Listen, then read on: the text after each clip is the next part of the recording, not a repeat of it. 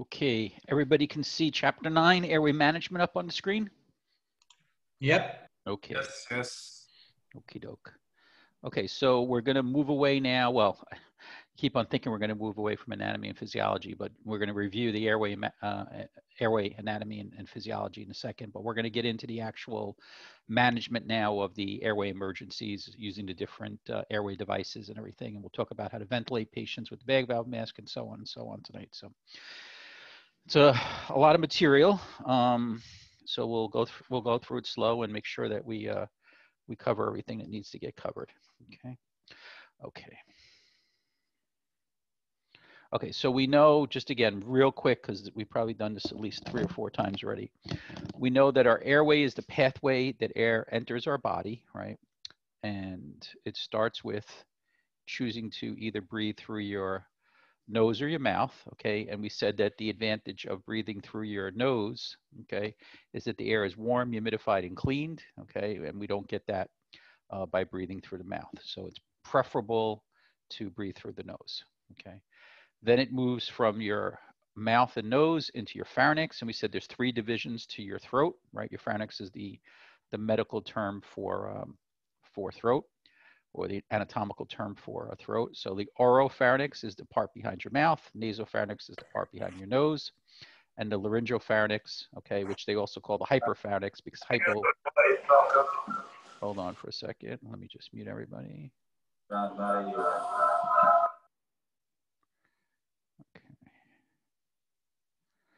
And your hypopharynx or laryngopharynx is the bottom of your throat, right above your trachea, right above your larynx. So we said your larynx is the term for the structure on the top of your trachea. We'll see a picture in a second. Okay. So hold on. Good. So I just muted everybody. So whoever was trying to ask a question, just unmute yourself. Okay, and that the top of the trachea, so the larynx is the top of the trachea, the opening into that larynx or the top of the trachea is called your glottic opening, and sitting right above your glottic opening is your epiglottis, which is the flap that we know that protects our airway, and that when we swallow, the trachea rises towards the epiglottis goes towards the trachea, and it basically closes off the opening to your airway when you're swallowing, so that the food and water goes posteriorly to the back, to the esophagus, right? So that's how normally we would start to breathe. So we're talking about, again, the benefit of breathing through your nose, okay, whoops, versus through your mouth, and that your tongue pretty much fills up most of your mouth. You see the tongue is just really a muscle, okay? Your tongue is attached to your lower jaw, which is called your mandible, okay? And that when we're going to be talking about airway maneuvers, sometimes when someone's unconscious, especially if they're lying supine on their back, that the tongue will relax and fall backwards and obstruct their airway. The sound of a tongue partially obstructing the airway is called snoring, right? And if we hear somebody with snoring respirations, we have to do our head tilt chin lift or whatever maneuver we're going to do to be able to move it. So air comes in through your nasal passageway, your nose, your nares, whatever you want to call it, or your mouth. After it comes through your nose, it goes into your nasopharynx, and you see it has the turbinates or shelves that make the air spin around so that the pollution is caught in the hair and the mucus, okay? Behind your mouth, it's called the oropharynx, your throat, and then right above your glottic opening, this is your glottic opening, this is the top of the trachea, this is your thyroid cartilage that you see in the front of the neck or the Adam's apple, okay? So right above that is called your laryngopharynx, okay? And then now you have a choice, right? Your throat splits into 2 tubes. Your anterior tube is your trachea. Sitting right on top of your trachea is your larynx, okay, or your voice box where your vocal cords are. And posteriorly is your esophagus. Most of the times the esophagus is actually flat. It's just a muscular tube made out of smooth muscle that when food enters it, it starts to actually move and squeeze the food down. You see your spinal vertebrae that make up your cervical spine. And remember, we said that there's 7 vertebrae. Let's see, 1, 2, 3, 4, 5, 6, 7, right? So 7 vertebrae or 7 bones making up your cervical spine, okay? And that running through your spinal column or bones is your spinal cord or nerve, right? These little blue lines here are the cushioning discs that, you know, they kind of act like a shock absorber. So when people say they have like bad backs, it's because typically they were overweight, or maybe because of the type of work they do, they wore away these discs prematurely, and now you have muscle grinding, I'm sorry, bone grinding on bone. And also I said that every separation, there's two nerves that come out. So again, if the bones are pressing on each other, they're going to be pressing on the nerves. And that's why people have back problems or spine problems. That's what happens. Somebody asked, what is a split disc? I did turn on the recording, right? Hold on for 1 second. Let me just make sure I didn't screw that up again. Yeah, I did. Okay. When somebody said, what's a slip disc? So these vertebrae, okay, are obviously in a straight line, right, going down. So a slip disc, and they're held in place with ligaments, right? Because we said ligaments or whatever always holds joints together. So each one of these separations is considered a joint. So there's ligaments that hold it in place. And what happens is, you know, for numerous different reasons, the ligaments are not holding them into place. And now instead of these bones sitting one on top of the other, one goes a little sideways. And again, once it's out of alignment, it's going to put pressure, okay, on either the disc, the cushion between it, or the nerves that are coming out. Okay, so from an airway standpoint, air enters our trachea. We know our trachea is held open by rings of cartilage, okay, and it goes down into our lungs, right, after that. So, okay, so the lower airway, okay, is your trachea, your right and left main stem bronchus into your smaller bronchioles, okay, and then all those bronchioles end at the alveoli. So we're looking at here, right? So this is your actual trachea, and this is the structure that sits on top of the trachea that's called your larynx. On top of your larynx is your epiglottis, right? That's stopping, that's the flap that's going to stop things from coming down in to your airway, right? The only thing that should be coming into your airway should be air. So food and water would go behind it posteriorly into the esophagus. So here's your trachea. Your trachea splits or bifurcates into your right and left main stem bronchus. And the last time we looked at this, I pointed out, if you remember, that the right main stem bronchus tends to drop straight, almost like straighter down than the left. The left goes a little horizontal or sideways. And most of the times when people aspirate, remember aspiration is a term for getting something into your lungs, into your airway, other than air. So it could be food, it could be water, it could be vomitus, you know, somebody throws up, it could be blood, you know, it could be a toy, a little round something or other, right? So it could be anything. It gets in. Most of the times what happens is it comes down and actually falls towards the right side versus the left side, okay? And then you see how your right and left main stem bronchus then split into smaller and smaller and smaller bronchioles. And at the end of all these terminal bronchioles are where you have your alveoli, right? And your alveoli are the structures where gas exchange takes place, and wrapped around the alveoli, we said, are the pulmonary capillaries. And that's how we have oxygen and carbon dioxide moving in and out of our bloodstream, okay? So again, grape-like bunches, but they're not bags, right? They're bags with multiple bags or multiple walls inside of them, rooms inside of them, because in each one of those little bags, there's multiple little spaces for more gas exchange to take place. And again, they're surrounded by the pulmonary capillaries, okay? So there's always a test question that says, you know, where does gas exchange in the lungs takes place? It takes place between the pulmonary capillaries and the alveoli. Okay, and again, the two gases we're talking about when we're talking about respiration in the lungs is oxygen and carbon dioxide. Oxygen is what we're bringing in from the room around us, and carbon dioxide is what we're taking out of the bloodstream, out of the pulmonary capillaries, because that was the waste product of the cells using the oxygen, okay, to make energy. Okay, and again, if you have any questions, just interrupt. So this is showing you a good cross-section of how the alveoli actually are, right? They're not just one big sac, but they're multiple little sacs inside of that one big sac, so there's more area for gas exchange. Okay, and then wrapped around, each one of these wrapped around these are the pulmonary capillaries. Okay, so I'm trying to pay attention to people as they're trying to sign in.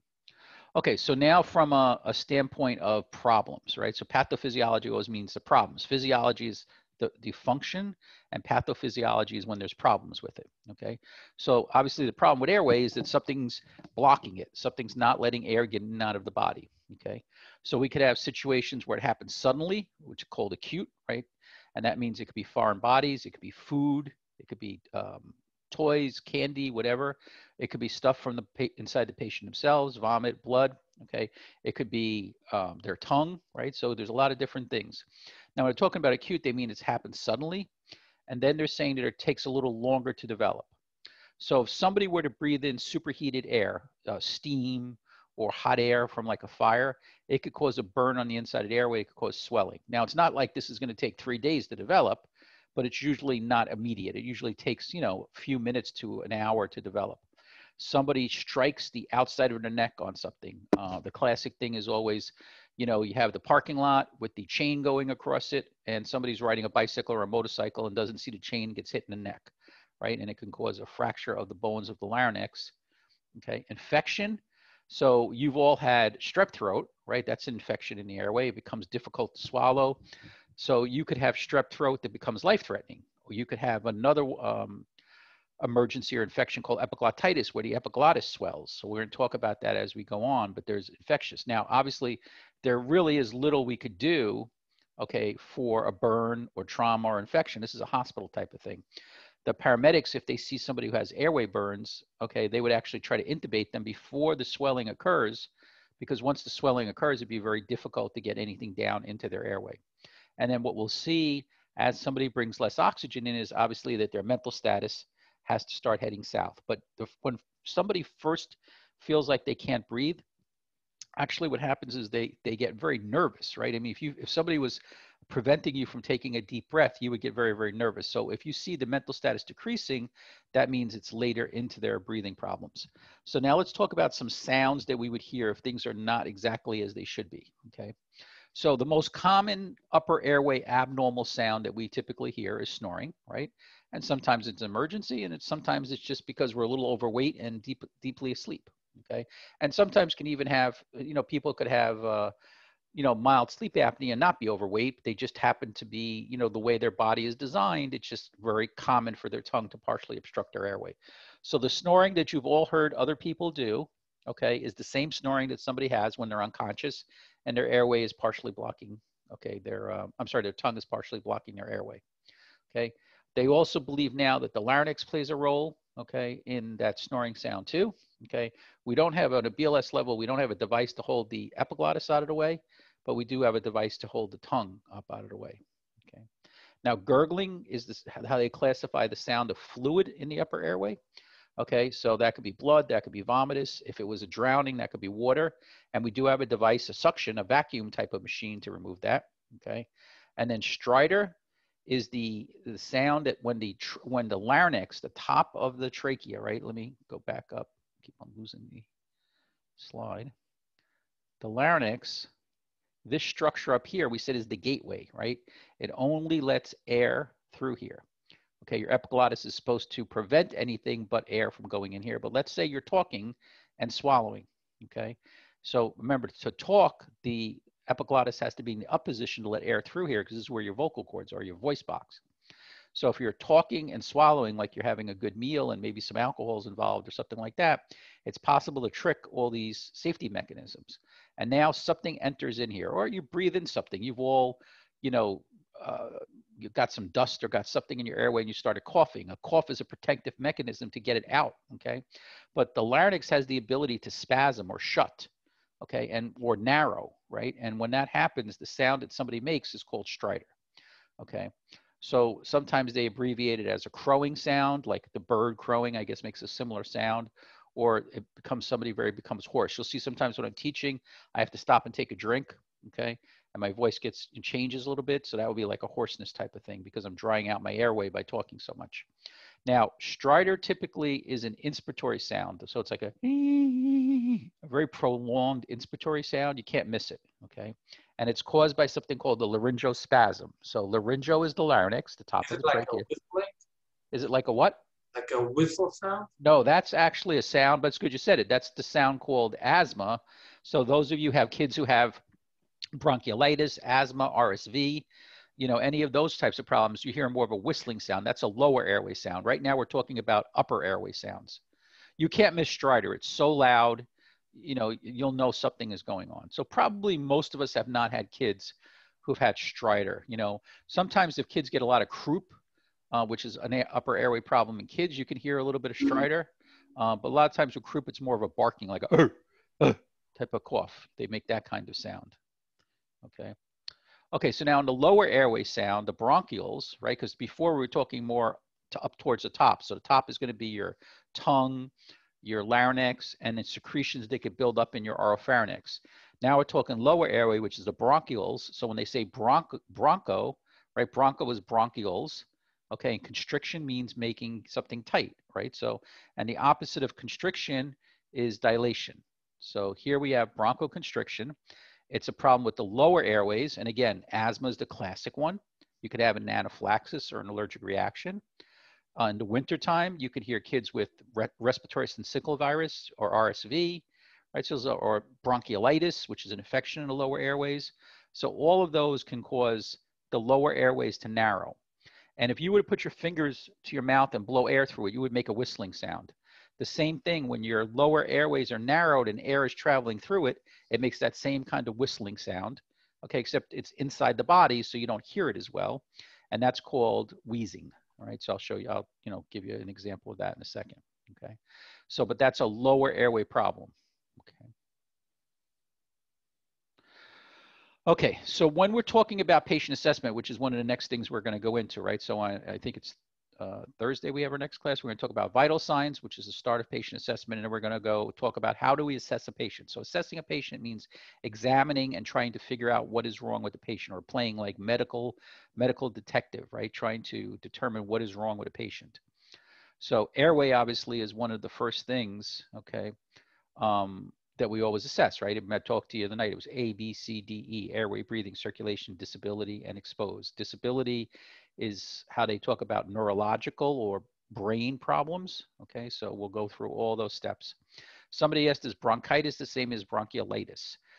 Bronchitis is the upper part of the airway, right? So if we were looking over here, bronchitis would be the bigger tubes.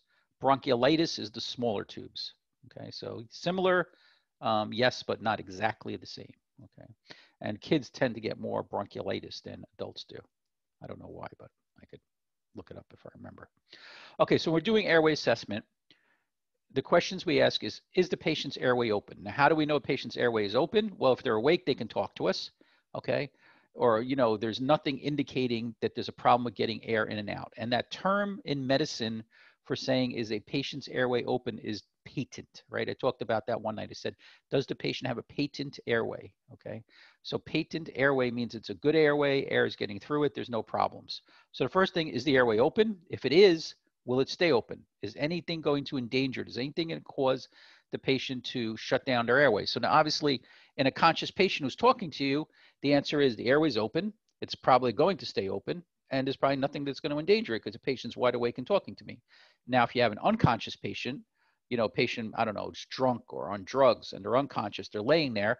Well, there's a lot of things that could go wrong, right? Their tongue could partially obstruct their airway. They could vomit and aspirate. They could, who knows what could happen, right? So there's just so many things that could go wrong. So airway is always how we kind of start our assessment.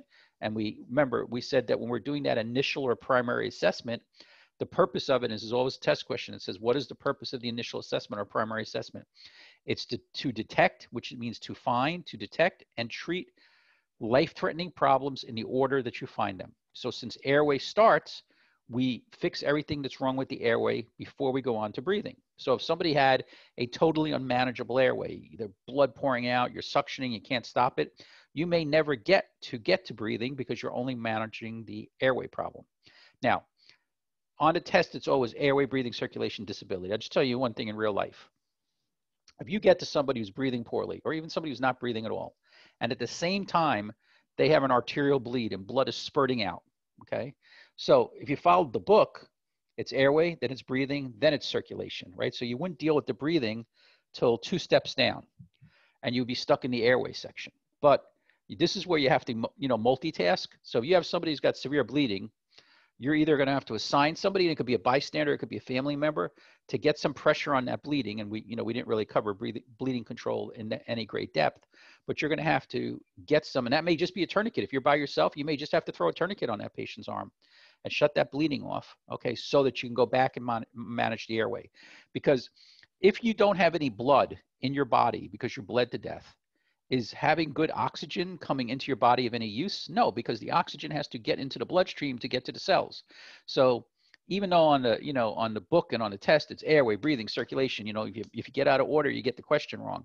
In real life, okay, you got to use common sense. If somebody's got blood spurting out, you got to stop the bleeding. At the same time, you may be managing the airway, and you probably, you may not be doing a good job with the airway until you get the bleeding under control. And that would be a situation where you wouldn't even bother going to hemostatic gauze or anything for bleeding control. You go right to a tourniquet because you got to stop it so you can move on to more important things.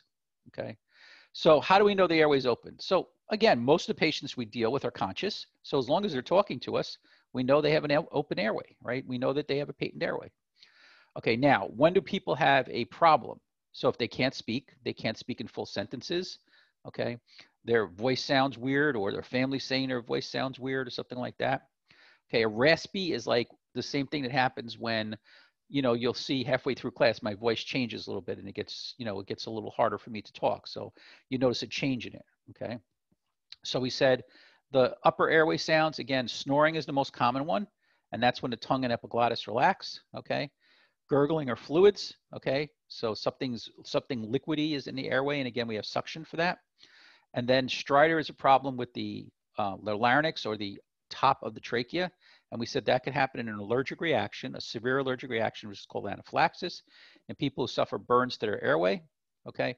People who have something lodged in the upper part of their airway, whether it be a foreign body or who knows, piece of food, okay? It could be from blunt trauma, like somebody was punched in the neck or banged their neck on something, or some of the different diseases, croup and epiglottitis, that people can get, okay? And we're gonna cover all these individually, as we go through class, and not necessarily all tonight, but as we go through class, okay?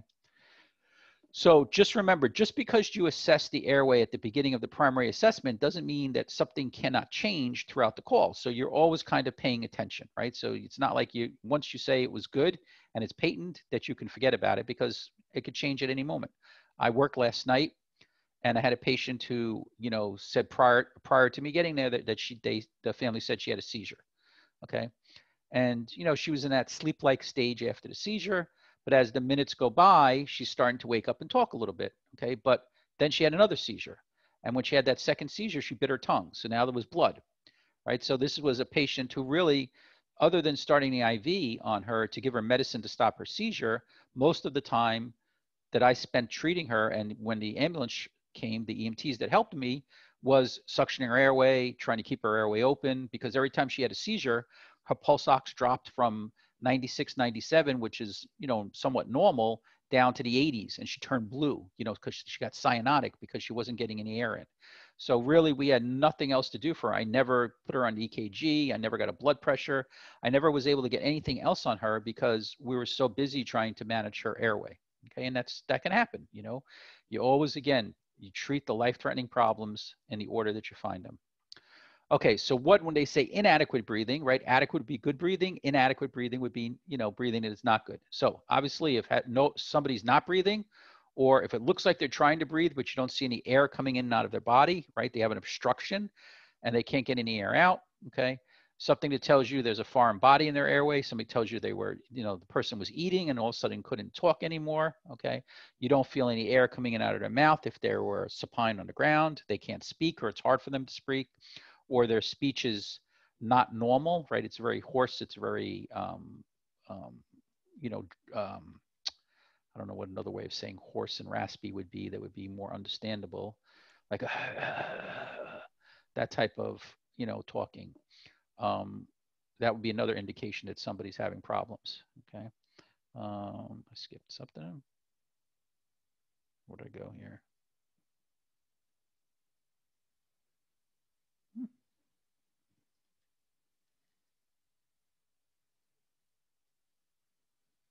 No, that's weird.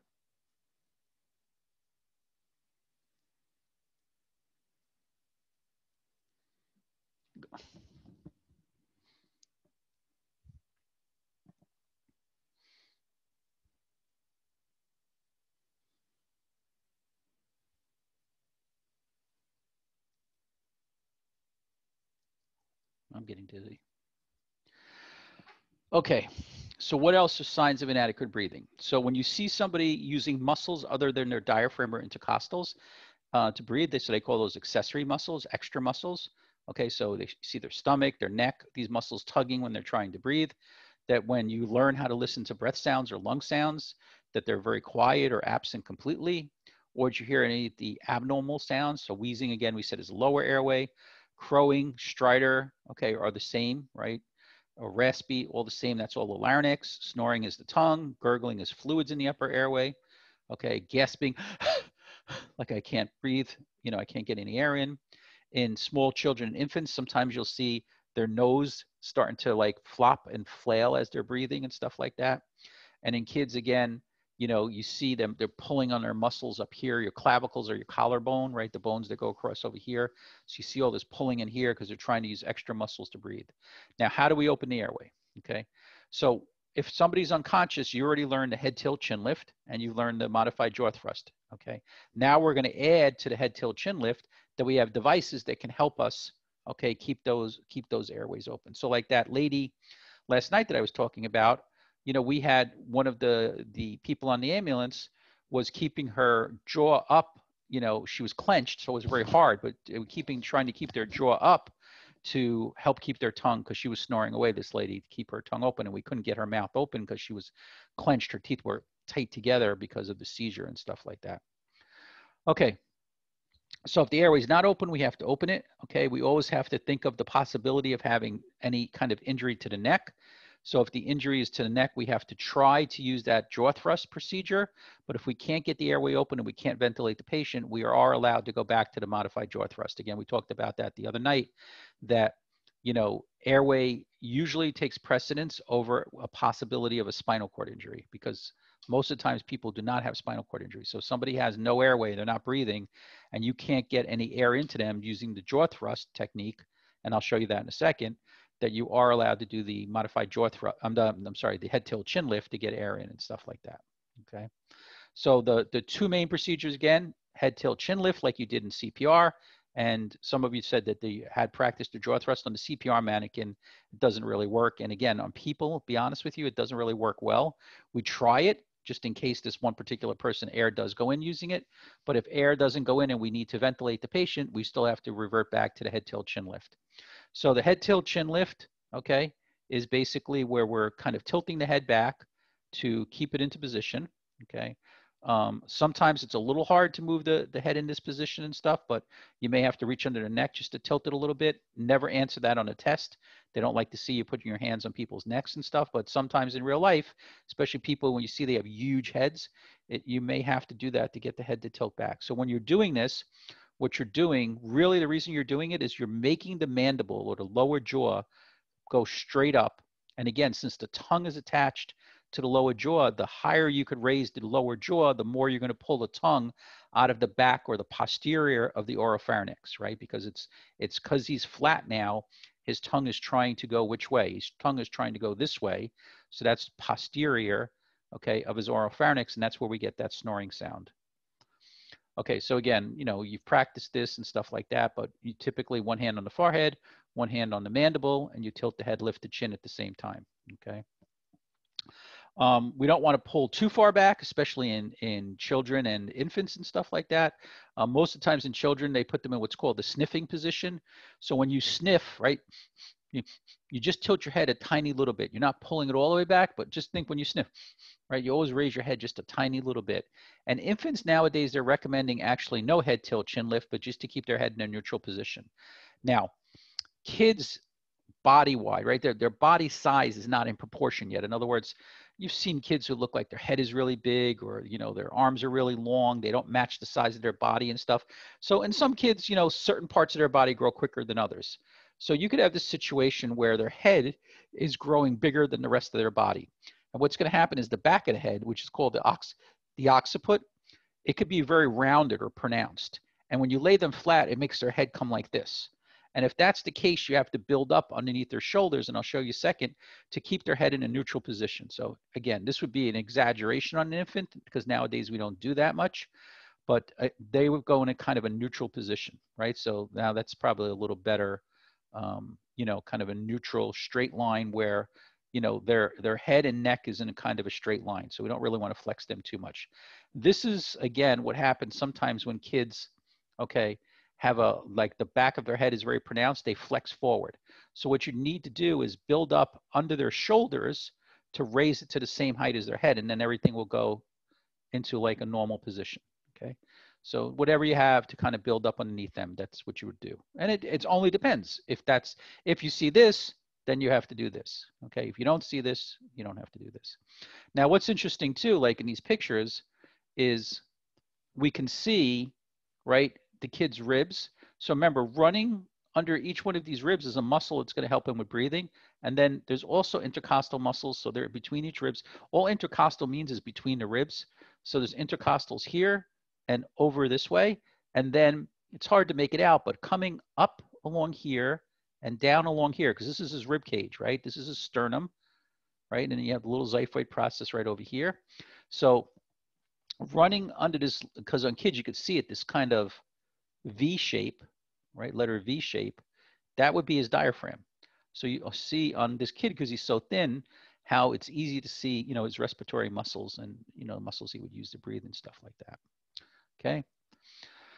Now, if we cannot do the head tilt chin lift because we suspect a spinal cord injury, okay, then we have to do the modified jaw thrust. So what is the modified jaw thrust? Is that, again, you're going to reach with these fingers on both sides for the angle of the mandible, right? So the mandible comes down and then angles up a little bit, and you have your fingers, and you could feel it on yourself, right? You have your angle of your mandible here, and what you're going to do is you're going to push upward. You can't do this in a conscious patient. This is only works on an unconscious patient because their muscles are not tight, right? So we're going to push upwards towards the ceiling or towards the clouds, towards the sky. And the concept again is that as you displace the jaw or the mandible this way, the tongue should come with it and you should open up the airway. Now the problem is going to be if you have to ventilate that patient, you know, it becomes a little difficult to hold the mask at the up, you know, to press the mask on his face at the same time that you're holding the jaw up, but we'll practice with that in class. Okay. There's a jaw thrust in an infant. It's much harder, right? Because infants' heads sit right on their shoulders. They don't really have much of a neck.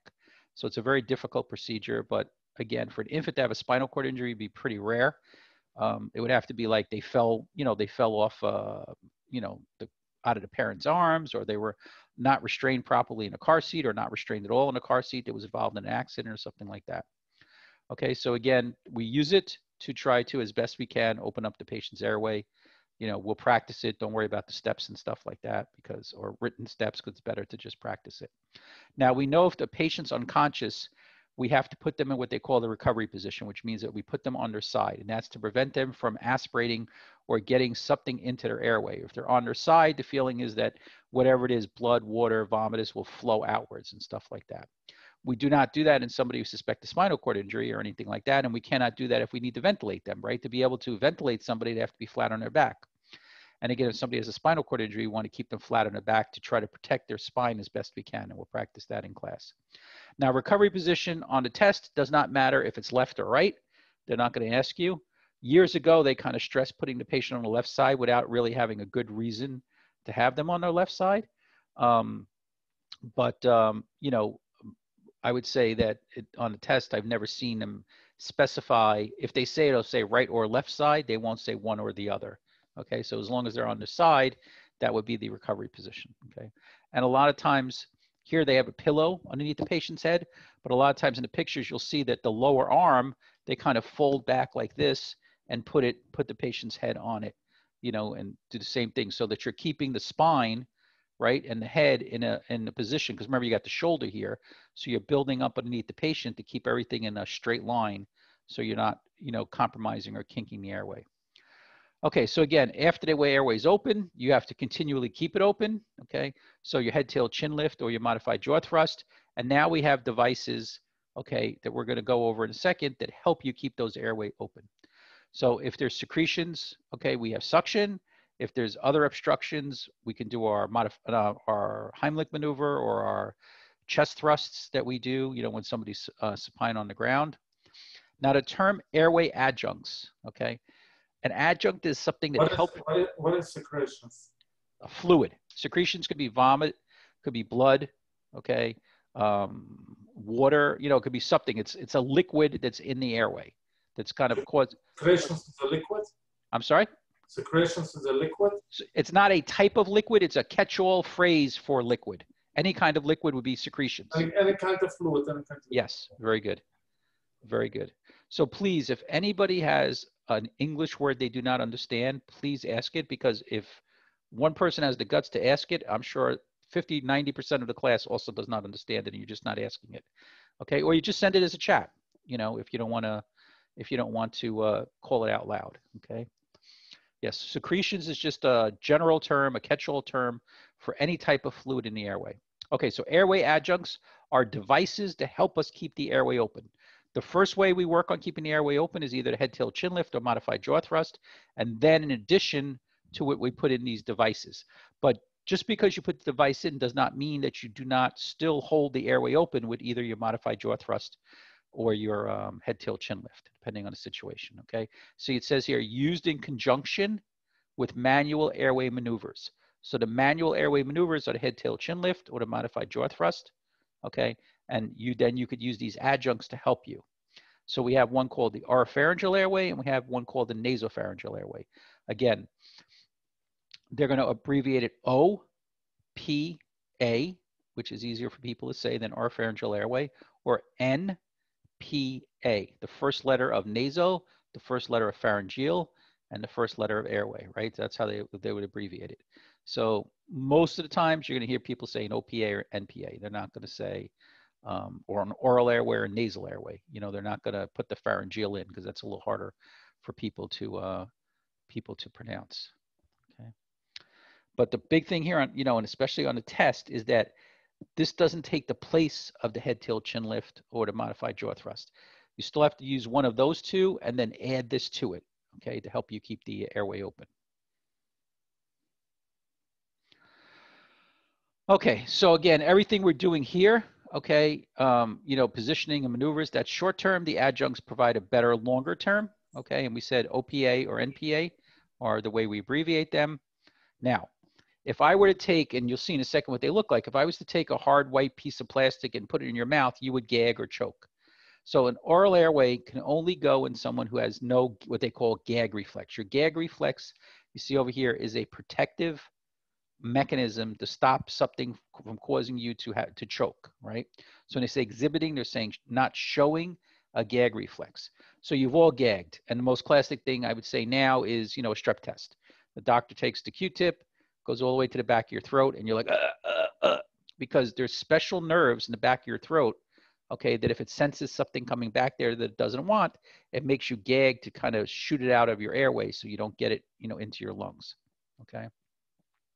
Again, we have to first open the airway manually, which is the head, tail, chin lift or modified jaw thrust, before we use an adjunct, okay? And then, you know, you'll see these devices. The important thing is to see what you're doing, not to blindly put them in a patient's mouth, because you could be kind of pushing down on the tongue and blocking the airway further if you're not watching what you're doing, but I'll show you how to do that. Anytime you're going to do an airway procedure, you want to have suction available in case the person vomits while you're doing it. Okay, and if the patient starts gagging while you're inserting the airway, you actually just remove it, right? You don't force it in because it could just make them vomit and stuff like that. And then you have to, again, keep the head, right, in the right position, whether it be head tilt or modified jaw thrust, and continue to monitor airway, okay? Again, if you need suction, if there's secretions, fluids, bloods, or anything in the airway, okay?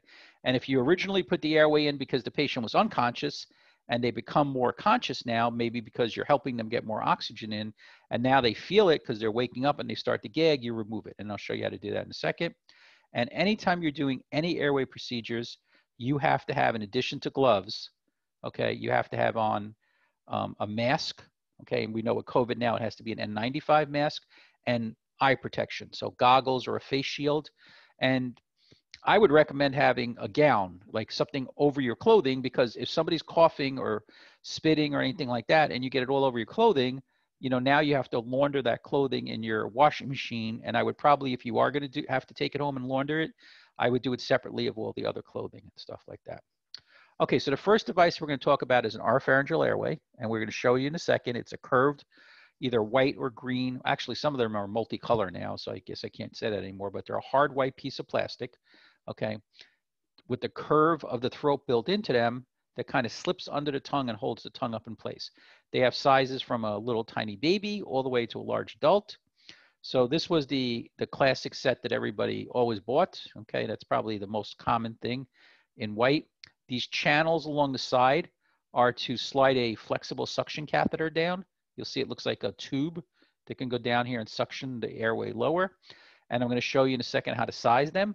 But picture, this is a hard white piece of plastic. So for you could not put that in your mouth right now because you would gag. So for a patient to be able to accept this, they have to be deeply unconscious. So it accomplishes two things, actually.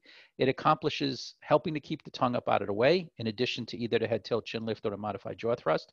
And also is a little bit of an assessment tool, because if you have somebody you don't know how deeply unconscious they are, and you stick this in their mouth and they don't gag, you know they're deeply unconscious.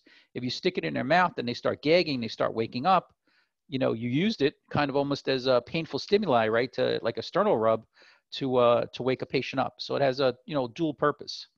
So they're showing you how to size it, okay? So there's two ways that people, this is the way I size it, the way it kind of sits in the patient's mouth. Now, don't take this like super literally, but really it would be from the, it's just a rough estimate from the center of the mouth, right? Because that's how it's going to sit, to the angle of the jaw. And I know the way we're looking here, some people are going to say, well, it's protruding a little bit past the angle of the jaw. Don't worry about it. So center of the mouth to the angle of the jaw, or the corner of the mouth to the earlobe. And I'll show you, I think I have a picture of the other way too. Yes. So here's the other way, right? So one was going this way, which is what I like because that's how it actually sits, right? This is how it sits in the patient's airway. So this is the way I like to measure it, okay? Doesn't matter. You could do it either way. And then this is the other way. But this is never how it's going to sit in the airway because the airway is going this way, right? So those are the two ways. So you corner of the mouth to the ear, okay, or the center of the mouth to the angle of the jaw, okay? And it's not precise. Oh, so somebody wrote the second option works better for people with beards. Okay, could be, right? Okay, so what do we do? The patient has to be supine or on their back, okay? And we have to open their airway. So on the test, they're going to tell you to open their airway, what they call the cross finger technique. Let me see if I have a picture. So this is the cross finger technique. I've never once in my life ever done this. So basically what you're doing is you're putting your fingers and going like this, right? You're crossing your fingers over each other. So you're grabbing their teeth and going like this and opening their airway. Totally useless. So how do you open their airway? You go like this, right? You just one hand here, you open their airway. It's never a problem. Unless, like last night where that patient was clenched, there was no way to open that airway. But on the test, when they ask you, how do you open a patient's mouth? Okay, it's the cross finger technique. Now, here's where the terminology screws people up. The test question could say to you, how do you open a patient's airway? That would be a modified jaw thrust or head tilt chin lift. Or it could say, how do you open a patient's mouth? So for some of you, you're going to say a mouth and an airway are the same thing. But the mouth is the mouth, the airway is the whole thing, right? So they're saying, how do you open the path to get air in? Head tilt chin lift, modified jaw thrust, OPA, NPA. How do you open the mouth? Cross finger technique, right? So two separate things. Okay. Now, when we insert it, now this again may be a little like weird. You would think, right, it's going to have to go this way because that's how it's going to sit. But what we do is we actually insert it backwards up until about this part is into the mouth so that the tip of it is pointing this way and gets behind the tongue, and then we turn it 180 degrees, right? So in other words, we put it in till it gets about halfway and we turn it and we're actually catching, going past the tongue and catching it and lifting it up out of the way. And it'll make more sense when, you know, you practice on the mannequins and stuff like that, okay? So again, you insert it along the roof of the mouth. So the roof of the mouth is, right, like basically going here. So halfway to about halfway on the curve, and then you're going to turn it 180 degrees, right? So you're turning it half the way it is. So now it's going to be where this is going to swing around and this curved part is going to go like this under their tongue, okay? Okay, so some people are saying that you already did them, so I guess you practiced that and you know how to do it, okay? And usually what will happen is that, you know, if you have it in the right position, okay, the flange or this part,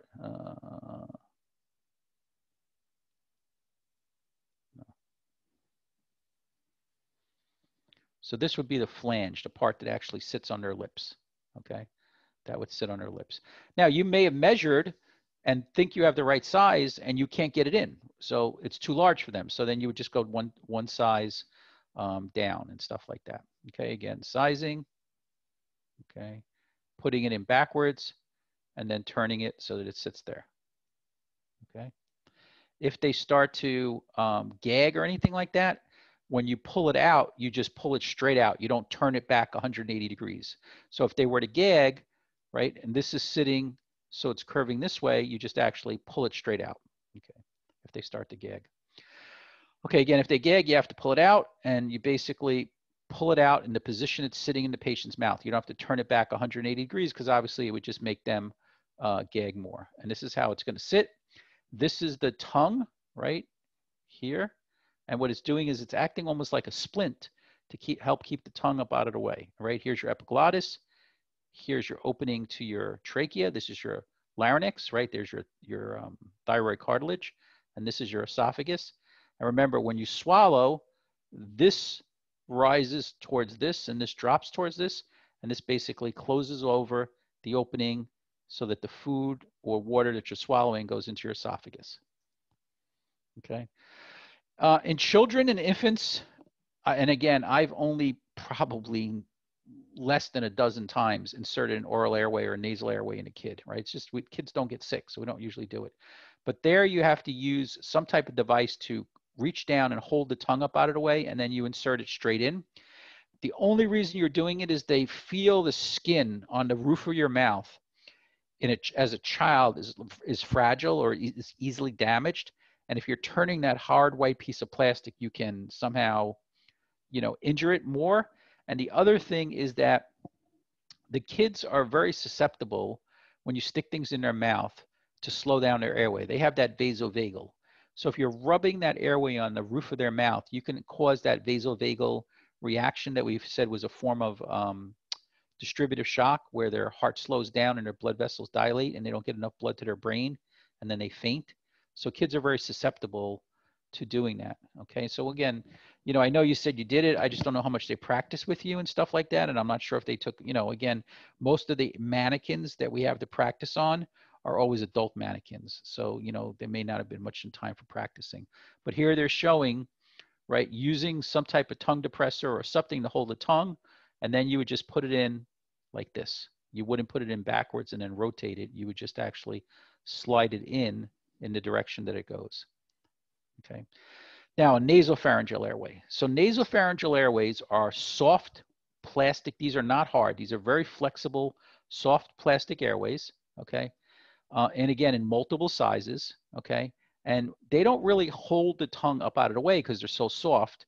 What they basically do is provide a path for air to get past the tongue. So the tongue may have slid back, but this slides under the tongue and you have a way of getting a little bit of air back there. Now, they're not as good as an oral airway, but if somebody's gagging, right, when you're trying to put an oral airway in, you can't do it. So this would be your next best device to be able to put it in, okay?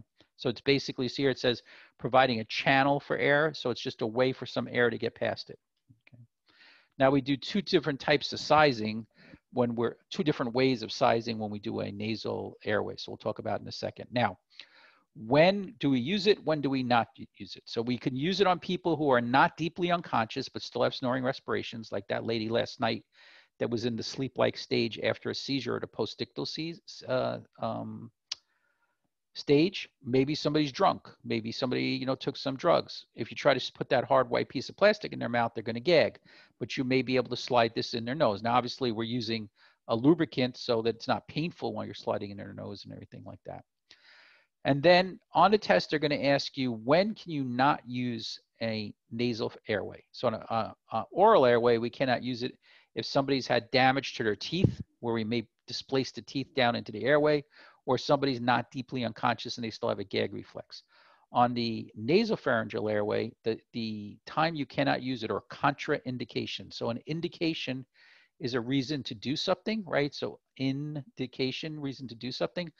Contra means, you don't do it. So an indication would be we stick the airway in because they have snoring respirations. A contraindication would be somebody who has signs of head trauma, and it's a specific type of skull fracture, called the basilar skull. So basilar sounds like base, and the base is the bottom. So it's actually the bottom part of the skull, especially if it's fractured right behind the nose. And obviously the concern is, as you stick the airway in their nose, if they have a large enough fracture that the airway can enter into their, come up and enter into their cranial cavity, into their brain, okay? So how do we see it? So we have early signs and late signs. So the early sign is that you would see fluid leaking from their ears or nose, and that fluid could be what they call cerebral spinal fluid, which is the protective fluid that bathes the brain and the spinal cord. It's a yellowish fluid, okay, like a light yellowish fluid, or blood. So if you see blood coming from the nose or the ears after somebody's had trauma to their head, you would suspect a basilar skull fracture. If you found somebody unconscious laying there and you know they've been down for a long period of time, they may develop bruising, okay? And the orbits of the eyes are the socket, right, that the eye sits in. So it looks like they have a black eye, okay? Or the mastoid bone is a bone right behind your ear. You could feel it if you feel kind of behind your ear. They could develop bruising over there. But those are late signs, because to develop a bruise takes hours, right? So if you found somebody unconscious with bruising over there, okay, it would be a late sign. They've been laying there for a while. So let's see. Let's see. Somebody wrote, what if the tongue is already quite deep with children? How do you get it upwards? So in other words, what if the tongue flopped backwards is what you're saying? You know, how can you get it forward? Okay, and can't use tongue depressor for adult. It's not that you can't use it. It takes longer to do it with a tongue depressor. So in adults, we just usually put it in backwards and then screw it and grab the tongue, okay? So the first question is, if the tongue is relaxed backwards, you really just have to, you know, I'd probably have to get somebody to shine a light from your phone or from a flashlight. One person shines the light down there. The other person has to use the tongue depressor to kind of hold it up. Now, you can't grab anybody's tongue with your gloves. It'll just slip right off. But you can grab it if you have your gloves on and use a gauze pad, the white, you know, pads we use for whatever, cleaning up or blood or anything. You can grab a tongue with the gauze pad to be able to lift it up out of the way. So you may have to use the tongue depressor a little bit, okay, to help you, but then you're going to wind up having to grab it probably to get it out. So again, we're talking about when we would not use a nasopharyngeal airway. We said basilar skull fracture. Usually in the test, they say somebody who has a head injury or skull fracture. They don't usually specify which one. And the early sign would be blood or cerebral spinal fluid from the nose or ears, or both. And the late sign would be bruising around the eyes. That's the orbits of the eyes, okay? Or the mastoid bone behind the ear. Again, it could be both, okay? Question, the behind the ear, that's when you have a brain hemorrhage, or right? It's when you have a fracture to the bone. So this is what I'm showing you here. This is your basilar skulls, right? Here's your entire skull, right? Your basilar skull is the bottom part of here, because remember, this is where your brain is. So this is basically stopping your brain from falling, you know, the rest of the way down, okay? Now at the base of the basilar skull, we said that there's a hole, and that's where your spinal cord comes up into your brain, right? So your brain is sitting on this platform here, and that hole, that big hole in the base of the skull is where the spinal cord, okay, the nerve comes up. So that base of that skull that you're looking at right now rests on your spinal column, on the bone. So your head is resting on the first cervical vertebrae, okay? Well, and the first cervical vertebrae has the ability to spin a little bit, and that's how you're able to turn your head, okay? So somebody has a fracture of the basilar skull, okay, that's what you would see there. And again, this is towards the front of your head, right? Let me just actually look. Yeah, this is towards the front, right? So if it fractures here and your nose is right in front of it, if you stick something up the nose, there's a theoretical, so we're looking like this, right? So you stick something up their nose, there's a theoretical, you know, problem that it could go up into the skull, into the brain cavity. Okay, so that's why you don't want to do that. Okay, so again, that's always a test question. So this is what cerebral spinal fluid looks like.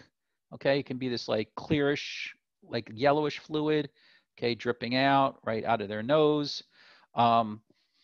Again, most of the times it's hard to see it. It may be night, right? So it's a little more difficult to be able to actually see it. Sometimes it's actually in the ear canal. So just like the doctor, you know, has the otoscope that they could look into your ear, it would be the same thing. It'd be hard for us to see it because we don't carry that otoscope to look in people's ears and stuff like that.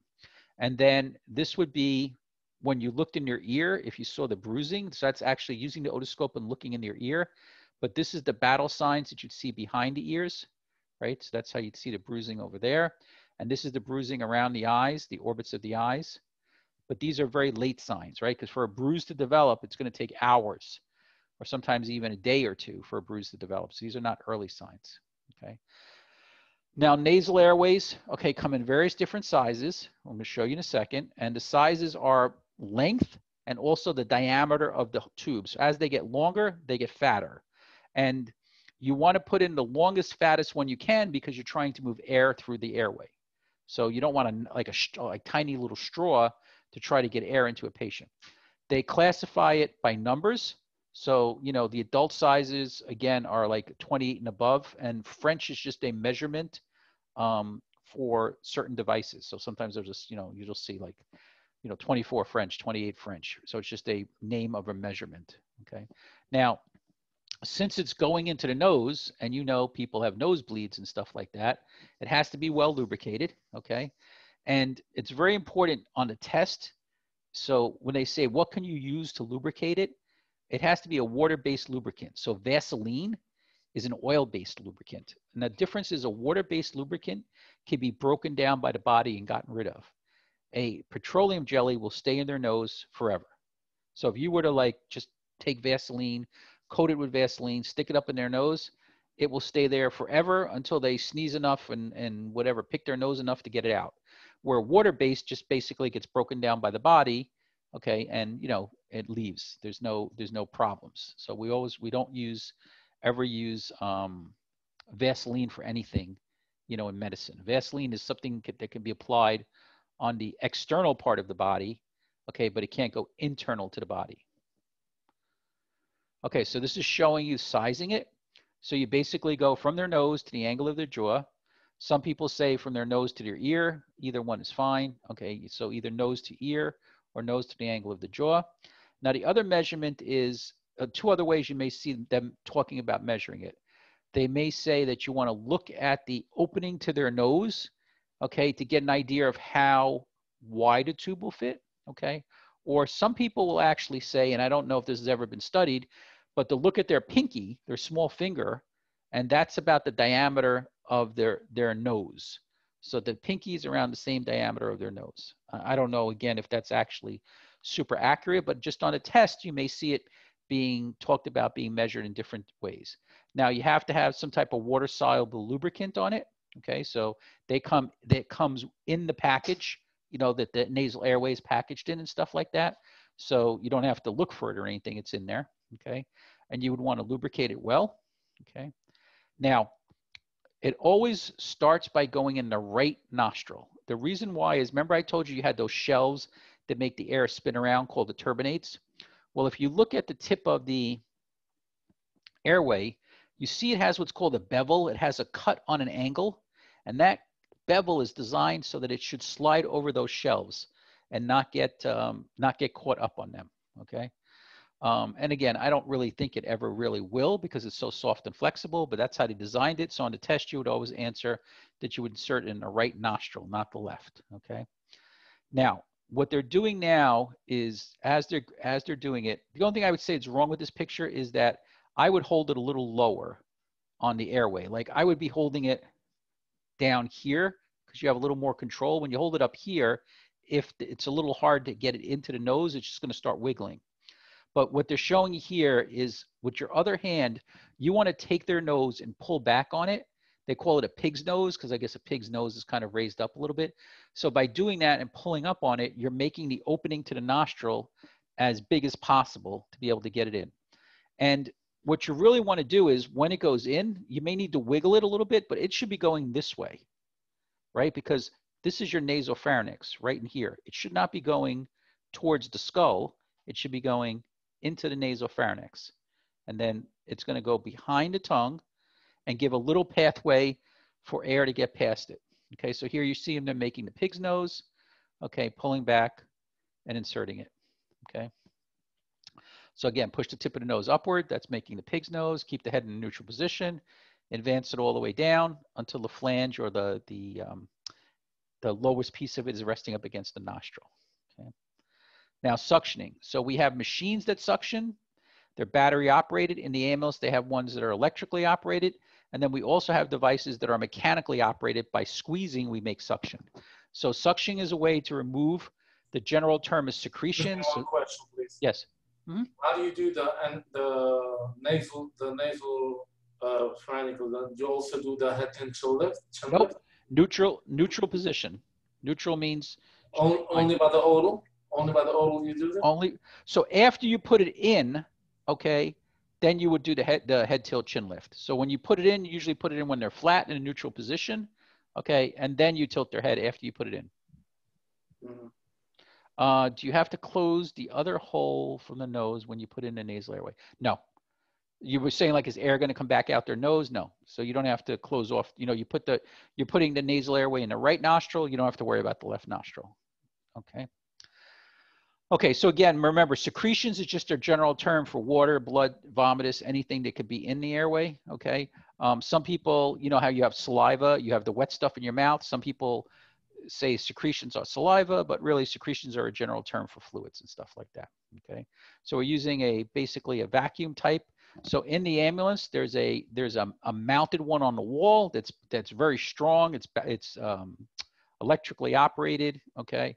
And it's like a small vacuum built in there and stuff like that. Okay. Now on the test, they're going to ask you how much pressure, how much vacuum should a suction device be able to generate? Okay. And the answer is 300 millimeters of mercury, right? So 300 mmHg is millimeters of mercury. Okay.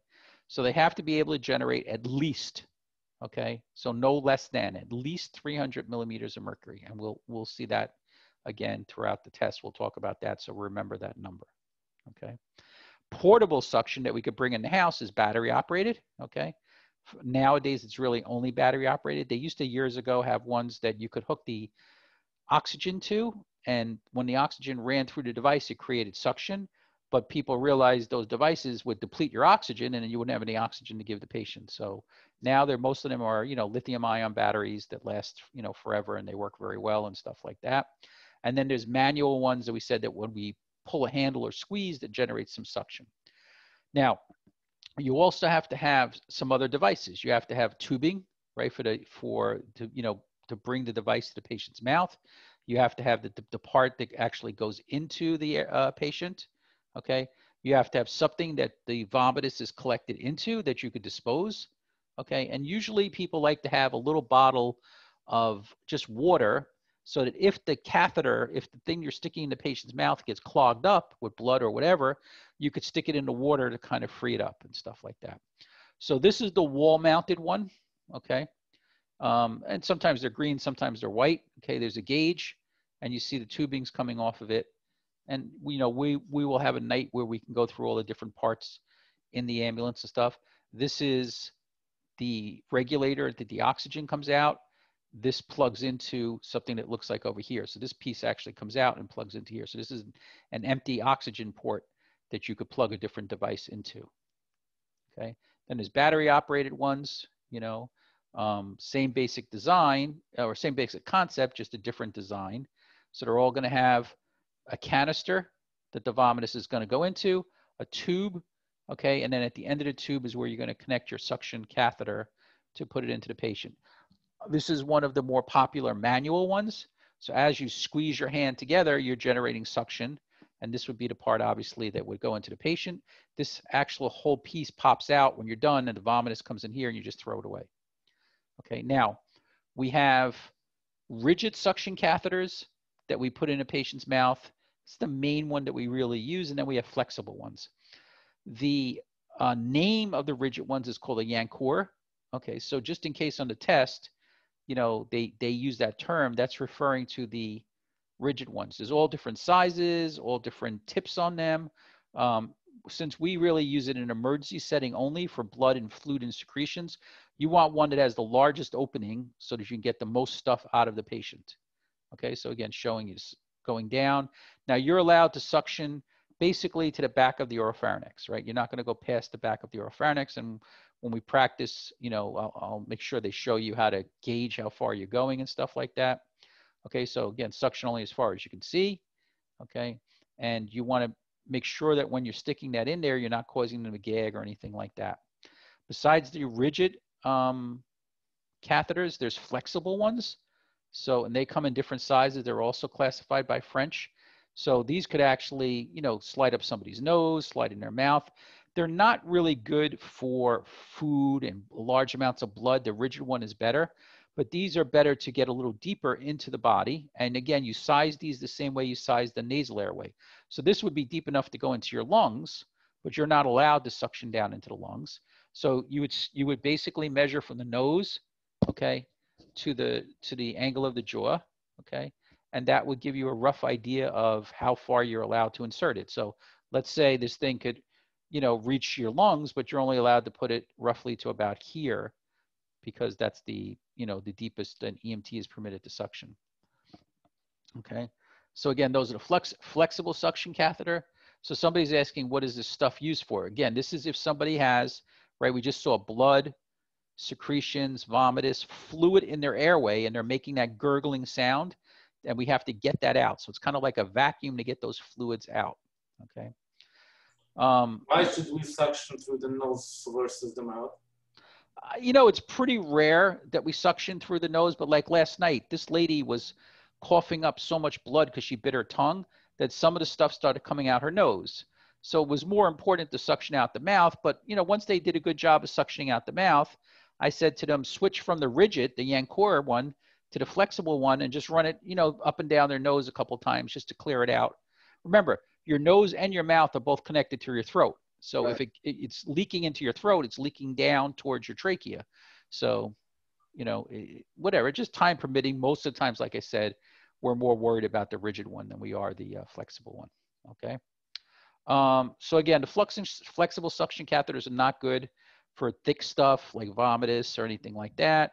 Sometimes they kink or like they get twisted so it doesn't come out. So it's not so common.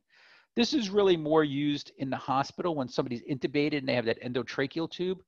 And let's say they had a bronchitis, they had a chest cold. So, you know, you need to, some of that mucus is coming up the tube and you have to get it rid of. Those things entering those tubes, those suction catheters entering into an endotracheal tube do a pretty good job with that because they just follow the endotracheal tube all the way down, okay? Okay, so if we have to measure the flexible one, we measure the same way you put in an NPA or OPA, but basically we want to go to the back of the jaw, right? And stuff like that. So we don't want to, you know, go much further than that. So they're showing you here, right? How you're basically, this is the flexible one, how you're measuring it. Okay, anytime we're doing any airway procedures here, I just have for suctioning, but any airway procedures, you have to have a face shield or goggles at a minimum, a N95 mask or better, gloves, okay, on and stuff like that. Okay. A lot of these slides I made up pre-COVID, so now we're much more in tune to be able to use, you know, all these devices in a regular patient, okay?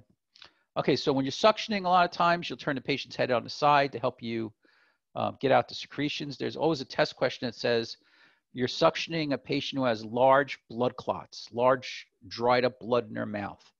Okay, what would be the right way to do that? And the answer is actually to turn their head on the side, and they say sweep out as much of the blood clots you can before you actually start using the suction. Because again, if it's a thick, dry piece of blood, it's going to just clog up the suction catheter. Now, this is always a test question. On adults, we suction only on the way out. Well, actually, everybody we suction on the way out. Withdrawing is on the way out. Okay, so we only provide suctioning on the way out and no longer than 15 seconds. Kids are no longer than 10 seconds on the way out, and infants are no longer than 5 seconds on the way out. On the way out is a very simple thing that if there's suction being applied on the way in, you're going to stick to the tongue or the cheek, and you're not going to get it in the airway. So we wait till we get it in before we actually have suction going through the device, and then we suction on the way out, okay? And the reason on kids and infants, and even really adults, is you want to be gentle, is that vasovagal response, right? You don't want to cause the heart rate to slow down, the blood vessels to dilate, and make them not perfuse their brain and have a seizure, okay? So again, you put the tip or the catheter where you want the suction, and then you turn it on. So you're going to bring it down into that puddle of blood, then you're going to turn it on. Okay. Okay.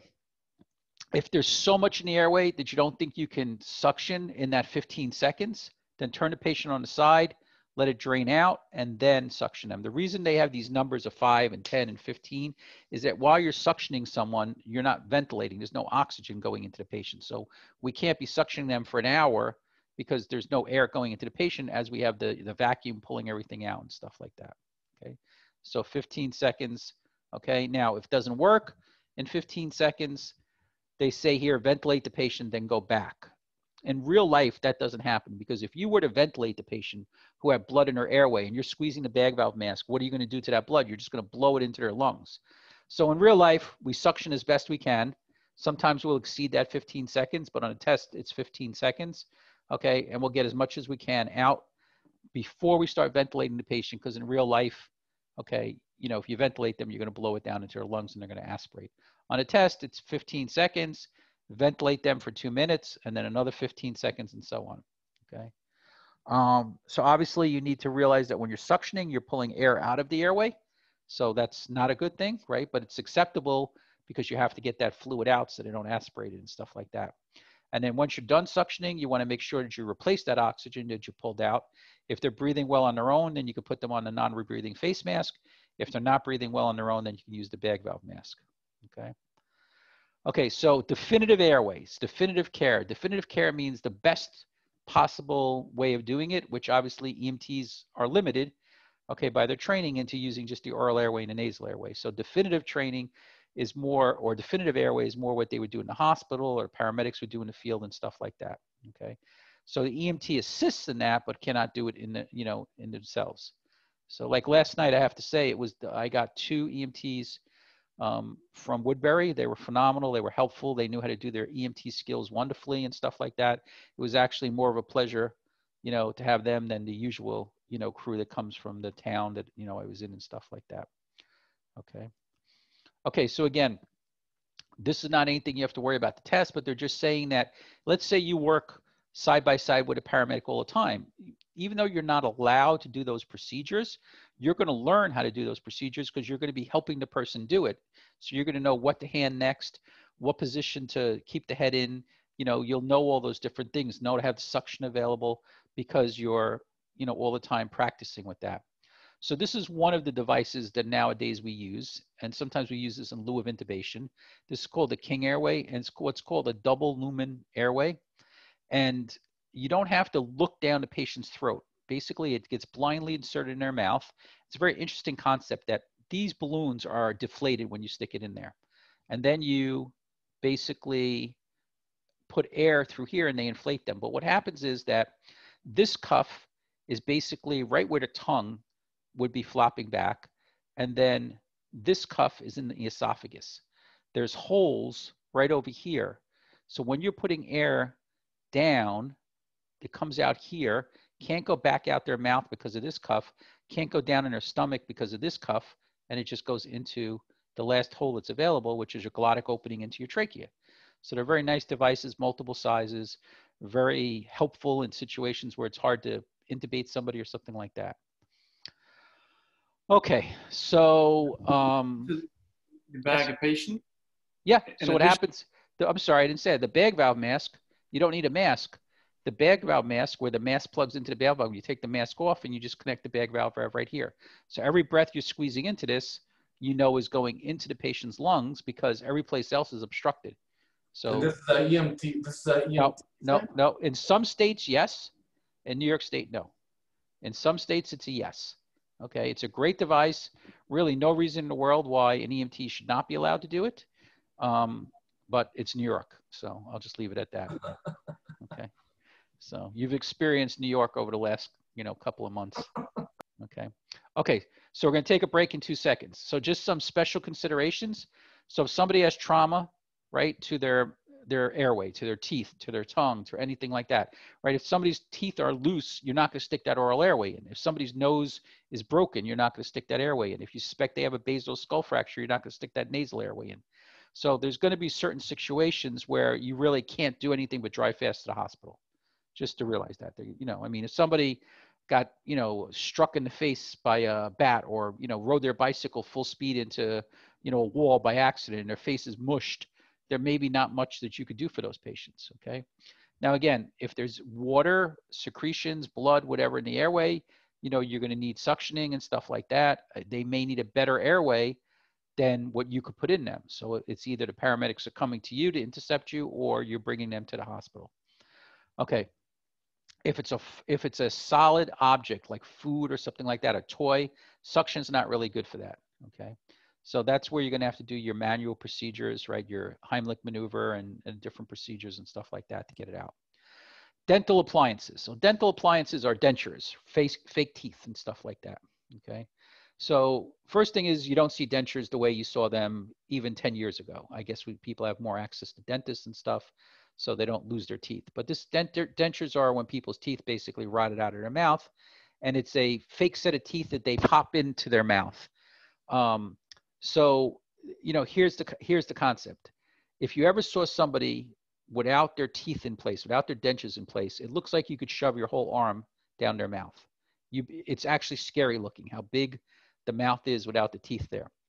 So if you were to try to ventilate them with the mask and the teeth were not there, there's actually nothing for the mask to press up against. So most of the times when people have dentures, we'd actually like to leave them alone and leave them in place and stuff like that. Okay. And you know, you don't have to mess with them. You don't have to do anything, but sometimes you'll get there and their dentures will be in a little cup, a little basin cleaning for the night alongside their bed. And it's hard. I mean, the family may know how to put them back in place, but if you don't routinely pop dentures into somebody's mouth, it's really actually pretty hard to do. So I wouldn't bother. I would just take them to the hospital. Never take responsibility for the dentures and say, we'll bring them to the hospital. Or even if the family asks you, say, no, you have to bring them. We're not allowed to. The same thing like hearing aids, jewelry, watches, phones, computers. Because if something goes missing, you don't want to be the person who had it when it goes missing, because you may have done your job and delivered it to the emergency room and they lost it, right? But all the family knows is they gave it to you. So you take no response, even medications. Don't bring anything to the hospital. You could write down the names of the medicines, the dosages, but don't take them, okay? Because if the medicine gets lost in the hospital, the insurance company is not going to pay for those medicines for that patient again until that month is done. So they're going to expect to get their medicines from someone. And if you're the person who said, oh, we'll take them to the hospital for you, you know, it can become an issue. Okay. So somebody asked, why doesn't the epiglottis close when you're using the King Airway and stuff? So the picture makes it look like it's a little further down towards the epiglottis and stuff. It's actually a little higher up the way you insert it. So it doesn't close anything, you know, doesn't close off anything to the trachea. It just closes off the mouth and the esophagus, so that the only hole that's open is the trachea. Okay. And, you know, air will go in. Okay. So we talked about this. Okay. With children, so pediatric, right? So kids are a little harder to manage their airway. Okay. But thankfully kids don't usually need to have their airway managed, because kids usually do not get sick. So what's when they say anatomic considerations, just the shape of their body, what's some things that may make it a little difficult? Well, their mouth and nose are smaller, so it's hard to get more air in. It's hard to put devices in. Okay, we don't routinely ever do this on kids, so we don't feel comfortable doing it. Now, when they say a larger tongue, obviously a child's tongue is not larger than an adult's tongue, but they use the term in proportion. So in proportion means that their tongue, a kid's tongue, fills up more of their oropharynx than an adult's tongue does. So it's not larger, but if it fills up more of the same space, right, your oropharynx, whether you're a child or an adult, then it's in proportion, it's larger and it's easier to block the airway. Okay, the cartilage, the rings of cartilage on the trachea that are what gives it shape so it doesn't collapse in between breaths, they're not as hard as they are in adults. So it's easier when you do the head tilt chin lift, it would be easier for you by mistake to actually kink off their airway or close off their airway. Okay, so again, they're just showing you in proportion, right, how things are. So everything's smaller. So if you want air to go through something that's smaller, it's harder to go through. That's all it is, okay? Okay, again, airway considerations and stuff like that. Just watch how much you're, you know, doing the head tilt chin lift. So we said that, you know, on babies, little babies, infants under 1 year of age, neutral position. On kids, okay, over 1 year of age, but less than, say, 8 years of age, which would be start towards adulthood, just a sniffing position where you slightly tilt the head. And then once they start getting more towards an adult-sized body, you can do the hyperextension of the head, okay? Adjuncts, again, play a role. Excuse me. So you always want to do your manual procedures. So when they say manual, that's your head, tail, chin lift, and your modified jaw thrust, and then adjuncts either being oral airway or nasal airway and stuff like that, okay? So quick review. So we know the airway compromises your mouth, your nose, your pharynx, your trachea, your bronchi, all the places the air goes through, okay? So that's called ventilation. And then when we have the gas exchange, it's called respiration, okay? So, I think everybody realizes at this point, if you don't have an open airway, you cannot get air into the body. If you cannot get air into the body, you cannot have aerobic metabolism. If you cannot have aerobic metabolism, the cells of the body will start to fail, okay? So somebody asked, how far do you know how to push the King Airway? You guys are not using it, so don't worry about the King Airway so much, but there's markings on it to tell you how far to push it down, okay? So we said we have two types of airway adjuncts that we use in conjunction or along with your manual procedures, right?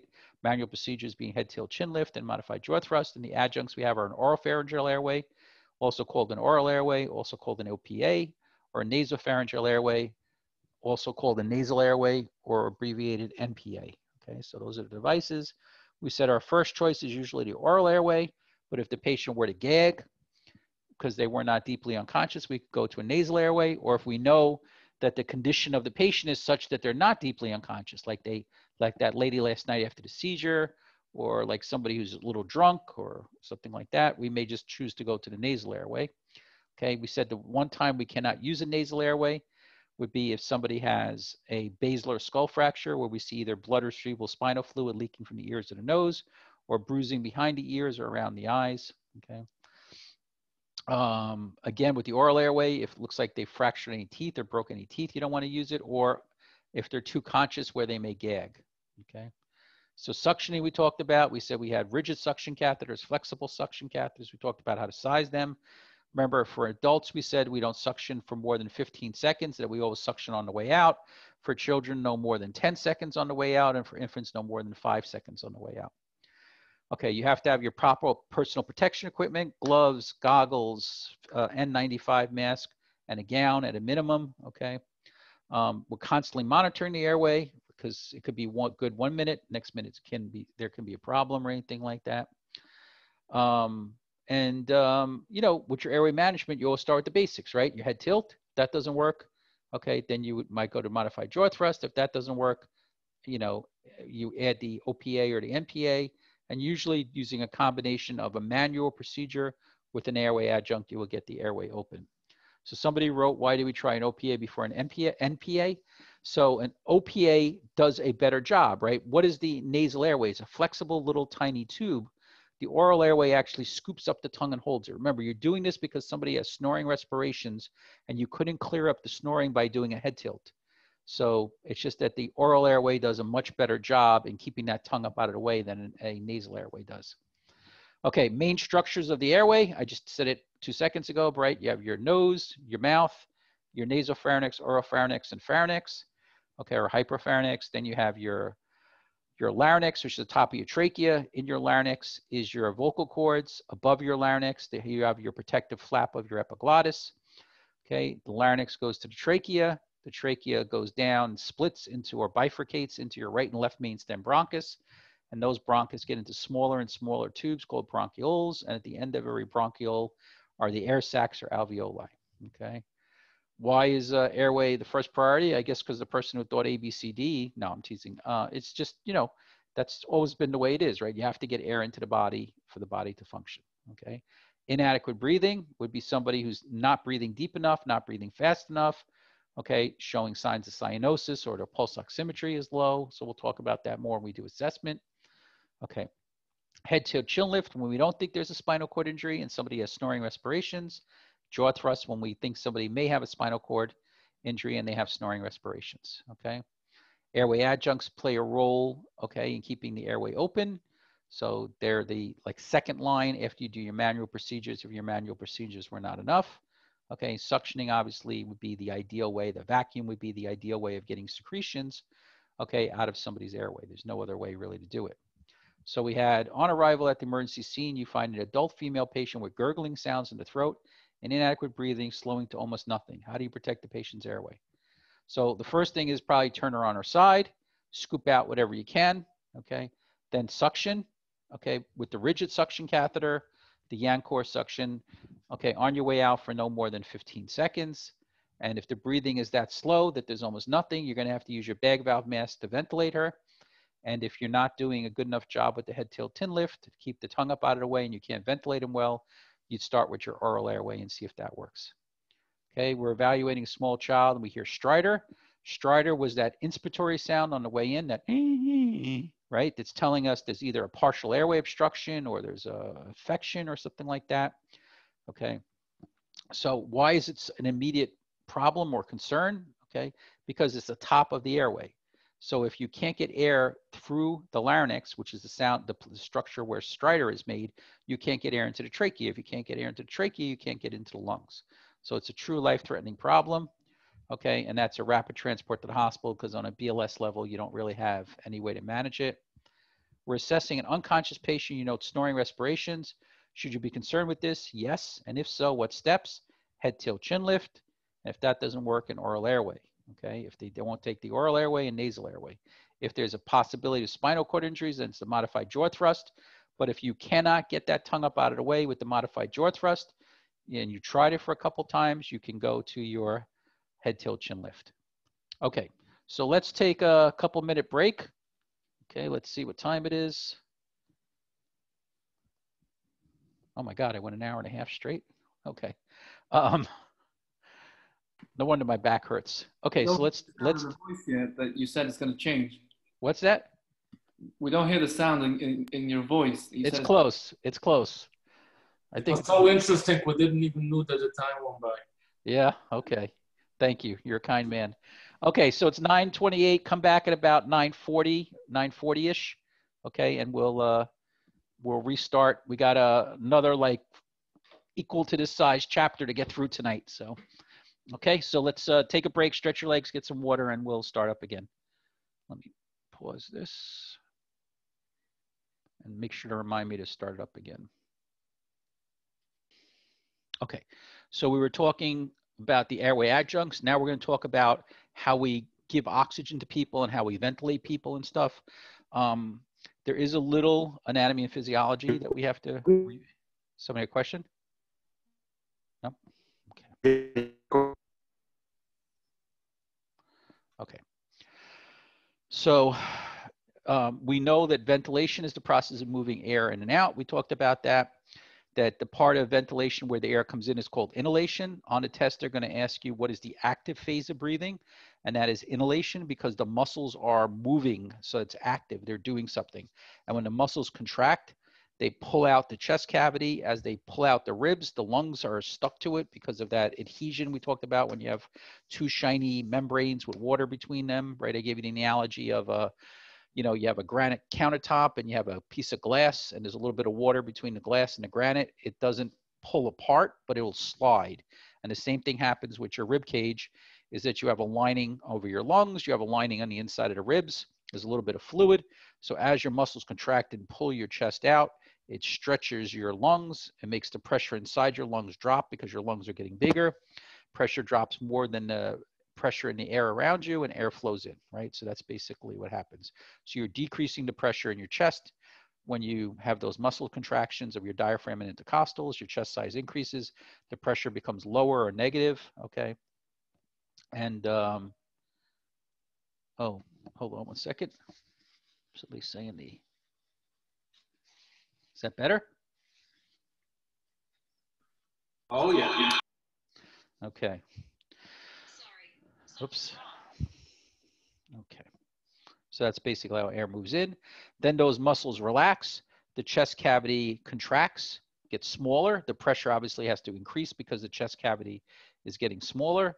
So the pressure inside your chest becomes greater than the pressure room around you, the air around you, and you exhale. Okay, so that's basically what happens. So again, on the test, the active phase of breathing is inhalation, is bringing air in. Okay. Now we had some terms. Again, I don't think it's crazy that you have to memorize all this, but just conceptually and stuff. That tidal volume is the amount of air we bring in and out with each breath. That's about 500 mLs. We said about the size of this little water bottle, right? And again, we can increase that if we decide to start exercising or, you know, working harder and stuff like that. If we take that 500 mLs and times it by the amount of times we breathe per minute, that is our minute volume. So that's the amount of air you move in and out in 1 minute. So if you took 5,000 mLs and you were breathing 10 times a minute, 500 times 10 would be 5,000 milliliters or 5 liters, right? Because there's 1,000 milliliters in every liter. And that's the amount of air you could breathe in and out, or you should be breathing out in and out in 1 minute if you were breathing at that, you know, 10 breaths per minute. And you can also obviously increase that if you have to, okay? And then we talked about out of that 500 mLs, right, that some of it has to get stuck above our alveoli because you have a nose and a mouth and a throat and a trachea, right? So not all of it in every breath reaches down to the alveoli, okay? And we're going to talk about a second when somebody starts to breathe shallow, what's the consequence? So if somebody's not taking a full deep breath and they're not moving 500 mLs and they're only moving, you know, I don't know, 300 mLs, right? So instead of moving 500, you're moving 300. So 150 still has to get stuck. That means instead of 350 reaching your alveoli, 150 only reach your alveoli. So that's the problem. So the dead air space is the area where there's no alveoli, so there's no gas exchange. And the alveolar is, you know, obviously where there's gas exchange. Diffusion, don't worry about it, memorizing the word, but I think you already understand the concept is that, you know, just like air was flowing from higher pressure to lower pressure, so oxygen does the same thing. So oxygen diffuses from where there's higher to lower. So if, you know, if you're breathing, you know, oxygen into your lungs, it's going to diffuse across into the capillaries that are wrapped around the alveoli because the oxygen in your alveoli level is higher than the oxygen level in your bloodstream because that's the old blood, right? And the same thing, the carbon dioxide that's, you know, in your pulmonary capillaries is higher than the carbon dioxide that's in your alveoli, so it flows out and you exhale it. So everything moves from higher pressure to lower pressure. And then we said we had some different types of respiration. So ventilation, which is moving in air in and out, and respiration is the exchange of gases, right? So external, okay, is between the pulmonary capillaries and the alveoli, right? So that's the first one we've been talking about. Internal, okay, is between the blood and the cells, right? So that doesn't take place inside the lungs. That takes place every other structure in your body, right? Every other cell. We showed that picture where we had the artery and the vein and connected between the artery and the vein with the capillaries. That goes all over the body, okay? And this, sometimes you'll see a term cellular respiration. Okay, so that's kind of the same thing as what they were talking about, you know, over here with internal respiration. It's basically that the oxygen is going out of the bloodstream, right, out of the capillaries into the cells, so the cells can make energy. And then once they make energy and they produce carbon dioxide, the cells, they're giving the carbon dioxide out of the cell into the bloodstream so they could travel back, okay, via the veins so that you can get rid of it and exhale it. Okay. Now, we said that, you know, we can have pathophysiology, again, being problems. We can have problems where this doesn't work, right? Most of the times it works great. You know, thank God, 100 years, everything works perfectly and there's no problems. But we could have problems where there's a hole in the chest, the lungs, the ribs are broken, the muscles are not working, okay? And stuff like that could be interrupted. We could have problems with the exchanges of gases, right? That the oxygen and carbon dioxide are not leaving. Maybe there's no hemoglobin. We could have issues where there's not enough blood, or maybe the heart's not pumping. So not to get into it deeply, but there's a lot of different ways that we could run into problems. But like I said, most of the times, you know, thankfully, everything works the way it needs to. Okay, and we'll talk about what we do as we go on in class, you know, with all these different problems. Okay, so we know that the brain, or actually every single cell in your body, not just your brain, but every single part of your body needs a constant supply of oxygen. Some need more, some need it constantly, some can get away with a little less, right? So your brain is one that needs all the time. Kidneys are one that needs all the time. Your heart is one that needs all the time. Your skin, it needs it, but it could last, you know, a little longer without it.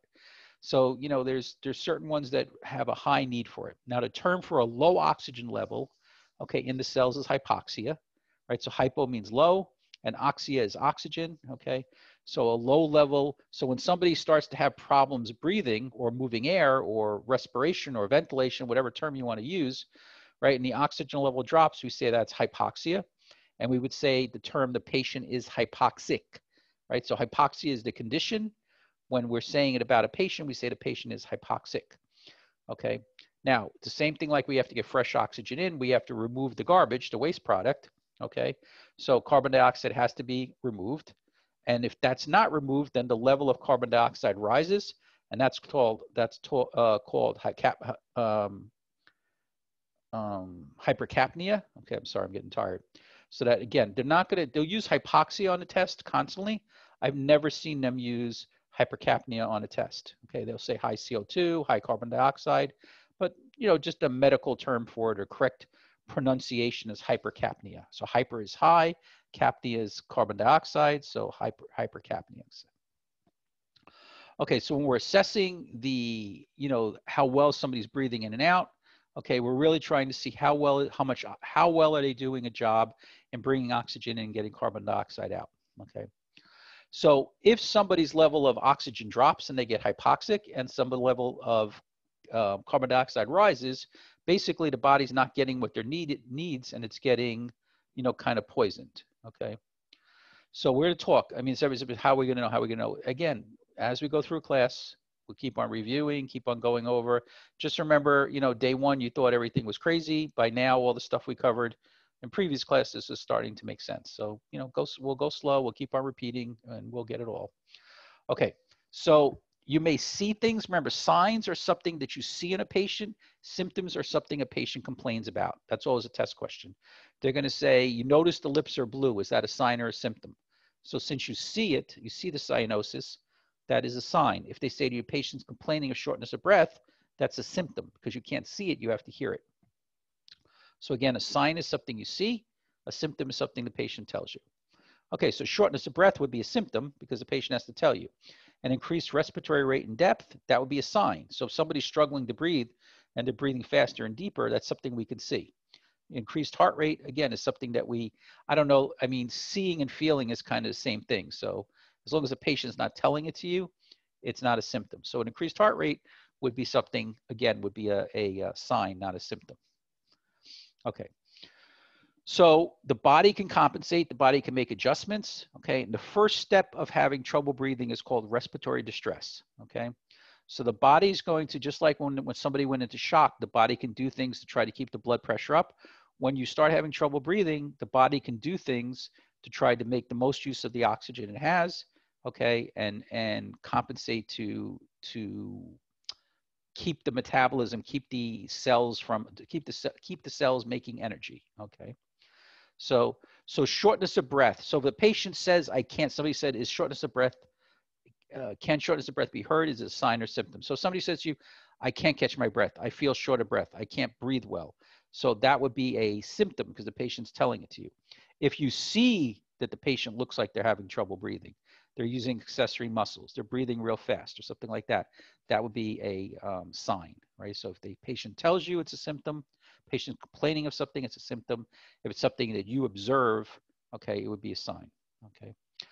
Okay, so when we talk about somebody breathing inadequately, okay, it's really the correct way of saying in the medical way is called respiratory failure. So again, the first stage was respiratory distress, right? So that's somebody who's starting to have trouble breathing. In respiratory failure, what happens is the muscles get tired, right? Just like any muscle. If you're using your arms, at some point it gets tired. It gets tired because you are using so much oxygen that you no longer have aerobic metabolism where you're making energy with oxygen and sugar, and you have now anaerobic. And again, we said the problem is in anaerobic, you're not making enough energy. That's why they're getting tired. And also you have that buildup of lactic acid instead of carbon dioxide, and that makes the muscle fail.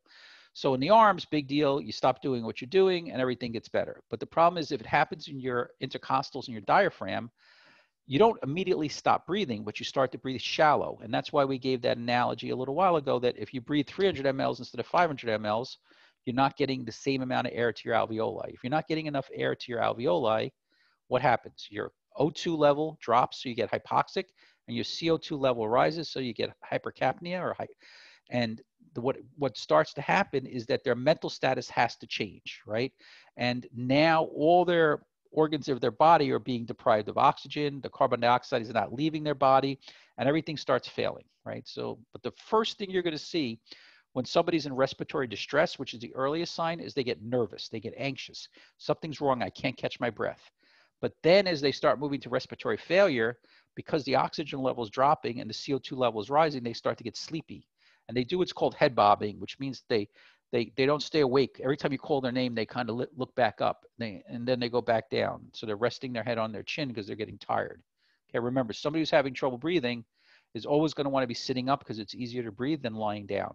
So if you find them lying down, that's already the next step, right? They're already worse, okay? So here's a patient, right, who, I mean, even now, the little we know, seems to be having trouble breathing, right? And they don't show it well, but she's actually supporting some of her weight on her arms. And that's called tripoding. Tripod is three things. When you have a tripod, you have three things touching the ground. So her butt and her arms, and they do that because they can actually get their diaphragm. They're kind of pushing up on their arms, and they're actually getting their diaphragm to come a little further down so they can get a little more air into their lungs, right? So it's just a way, there's no book they read. It's just a natural way you find, you know, if comfortable to breathe when you're having trouble breathing. So from an adequate standpoint of breathing, you have a normal mental status. You have a normal pulse ox. A normal pulse ox is north of 96, 97%. Some books say 94%. You know, for usually in an EMT test, they say 96%. In patient care in real life, we usually say above 94%. You know, but since you're concentrating more on the test right now, so say 96, 97% is a normal pulse ox. No cyanosis. They can talk to you, right? They don't seem like they're struggling to breathe. So that's all good, adequate breathing. When we say inadequate breathing, we're saying breathing that's not good, right? So they're not moving their chest. That means they're not getting enough air in, okay? They're using their belly to breathe. In other words, they're trying to use accessory muscles. Again, you can't feel them moving air. Their breath sounds are not good.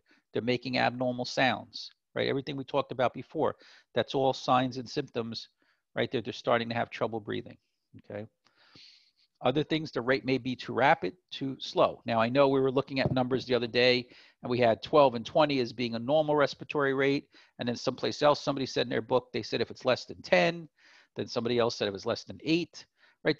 There's no hard and fast number. It's if the patient is awake and talking to you, then obviously the number is good. And if the patient is not awake, then the number is not good. So if somebody's breathing 10 times a minute and having a conversation with you, either you counted wrong, or they're in great shape and they only need to breathe 10 times a minute. So I know in a test you want to know numbers, but in real life you have to assess the patient and see, you know, is that number good enough for them? And they go by mental status, right? Then you kind of go by mental status. Right before we take the state exam, I'll go over all the little tricks, right? All the little things that they ask that are not really fair. Like, you know, on one question, they'll say 36 is too fast. On another question, they'll say 28 is too fast. So, you know, we'll go over all those things so we know how to answer it, you know, for the test standpoint, okay? Now, having cyanosis or that bluish discoloration of the lips is not an early sign of having trouble breathing.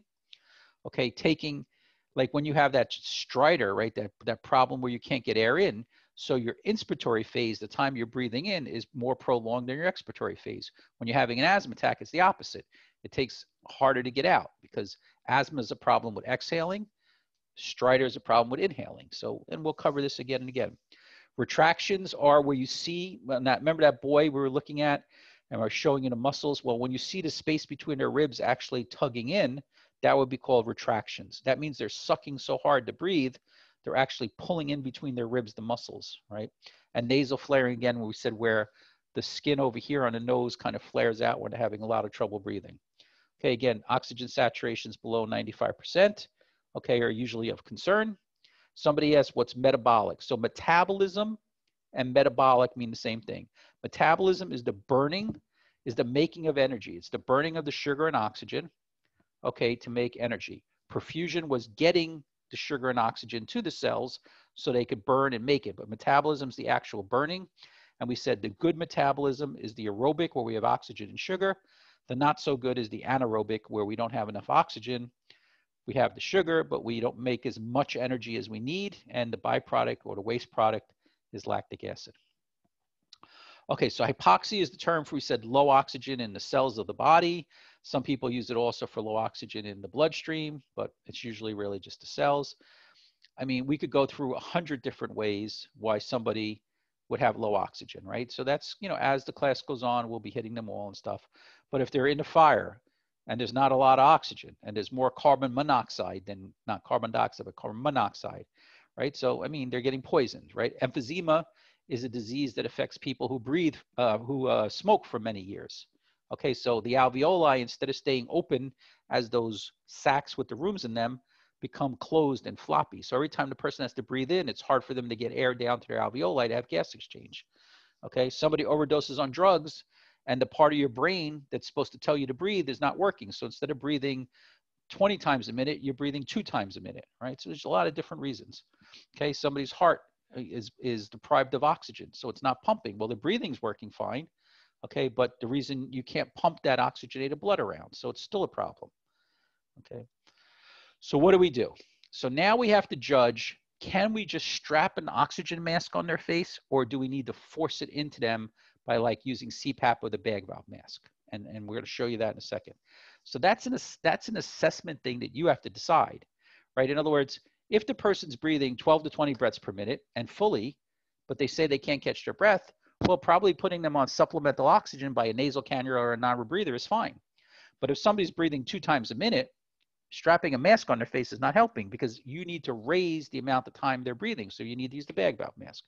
Somebody has overdosed on drugs and they're breathing 8 times a minute, but very shallow, you barely see their chest moving.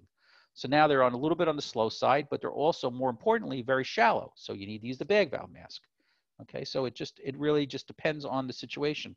Somebody's been struggling to breathe for hours because they have an asthma attack. They're awake.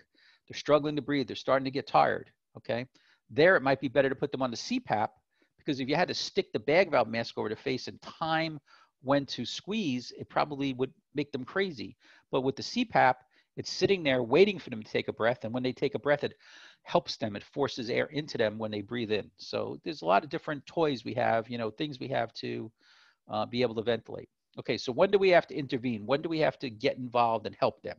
Okay, so that we said that patient and respiratory failure, which is the middle stage of having breathing problems, right? The earliest stage is respiratory distress. The middle phase is respiratory failure. Uncorrected respiratory distress goes to respiratory failure. Uncorrected respiratory failure goes to respiratory arrest. Respiratory arrest means the patient stops breathing. If the patient stops breathing, then there's no oxygen coming in, and eventually the heart stops, and then eventually the patient's dead, right? So it's one leads to the other. So if you can intervene and start ventilating that patient, you're going to prevent them, even if they go into failure, right? But you're going to prevent them from going to respiratory arrest. You're going to prevent them from going into cardiac arrest, okay? So if the breathing's inadequate, you have to intervene. You just have to decide by what method. And maybe the first decision was wrong. Maybe you said, okay, maybe I can put them on some oxygen, see what that does, but you don't see them improving. So you say, okay, I tried it, didn't work, right? So you're always constantly reassessing to see if what you're doing for the patient is helping and not hurting. Okay, so how do we know, what signs, what things do we see a patient needs to be breathing? What do you think? So cyanosis. Somebody's breathing shallow, somebody's not breathing fast enough, somebody's unresponsive, somebody's just laying there, right? Somebody has abnormal sounds.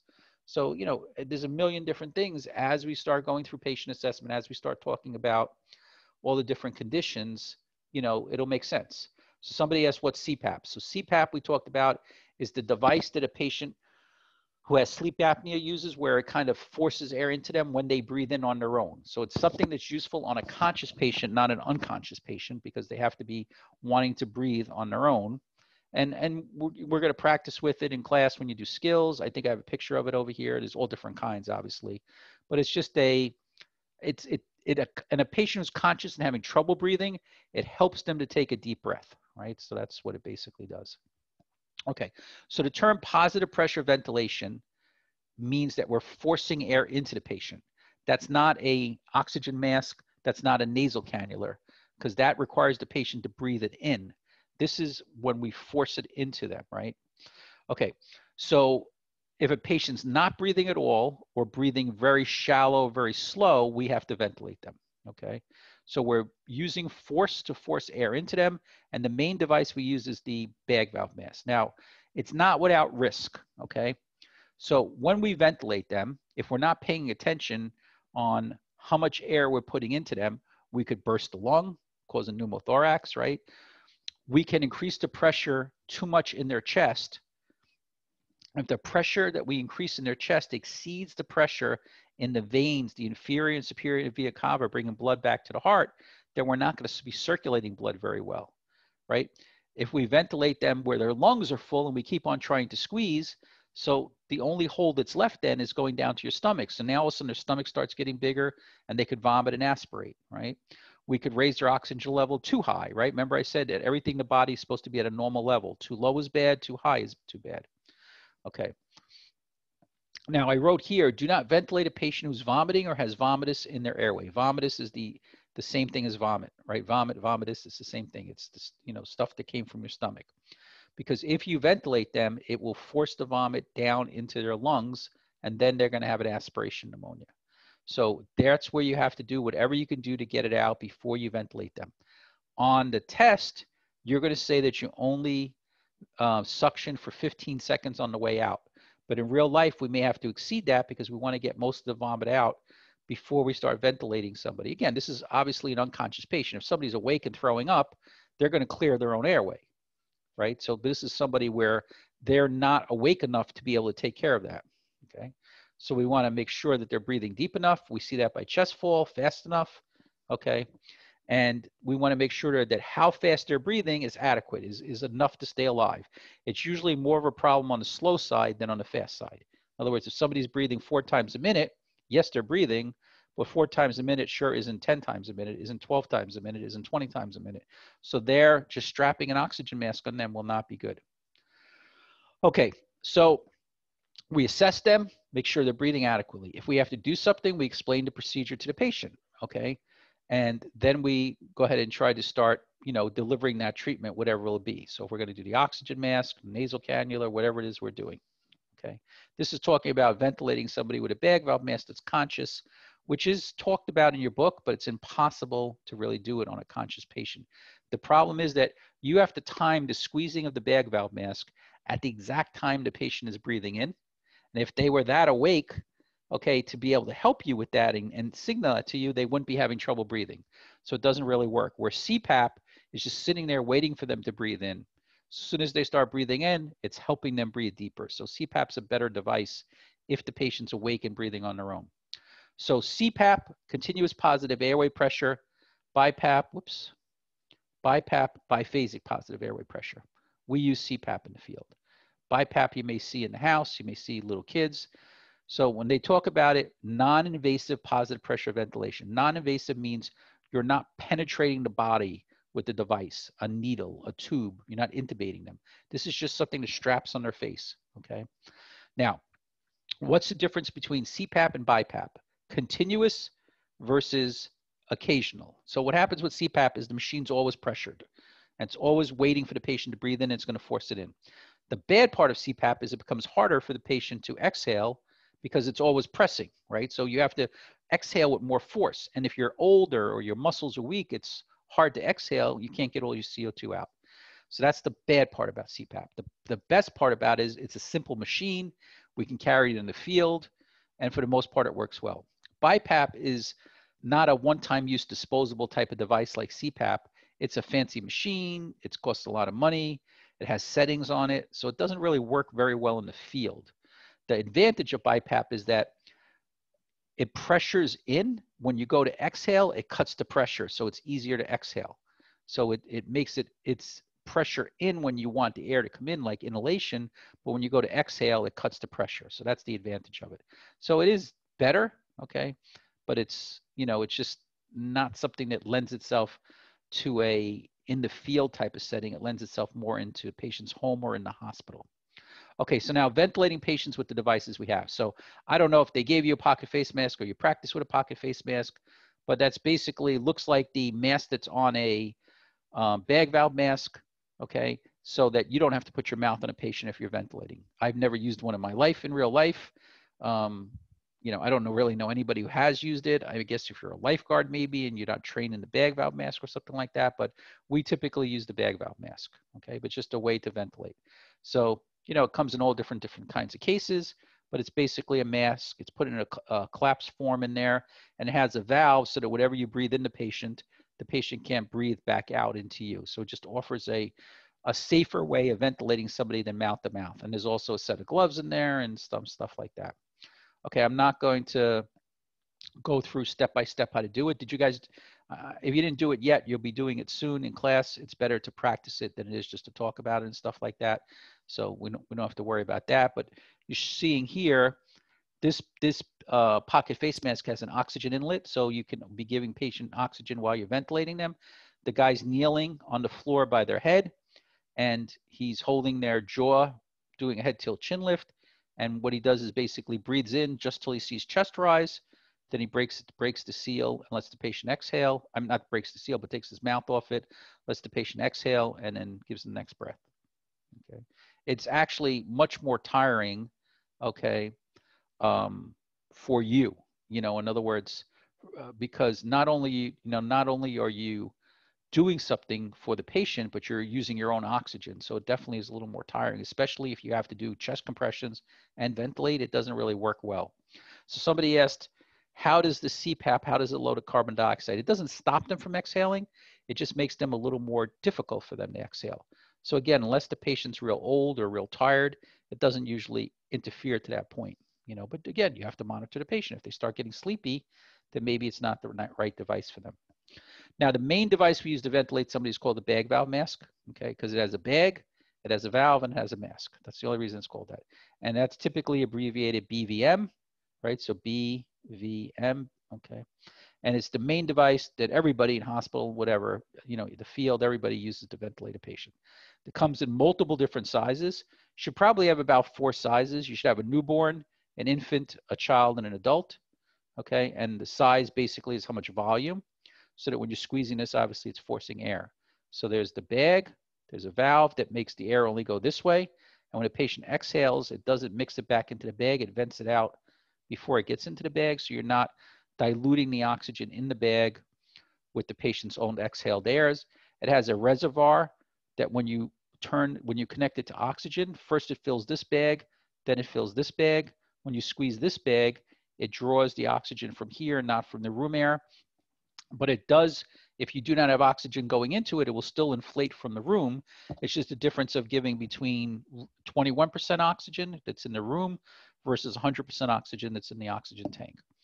Okay, the bag itself is self-refilling, which means that after you squeeze it, it automatically relaxes back up, even if there's not oxygen coming into it. So it's just the property of the plastic rubber that it's made out of and stuff like that. Okay, we don't clean them anymore. They're all disposable, one-time use. You throw them away. Years ago, they had to be cleaned and stuff, but you just toss them away now and stuff like that. There's a valve, okay, that lets oxygen go into the patient, but when they exhale, it doesn't mix with carbon dioxide. That's called the non-rebreathing valve.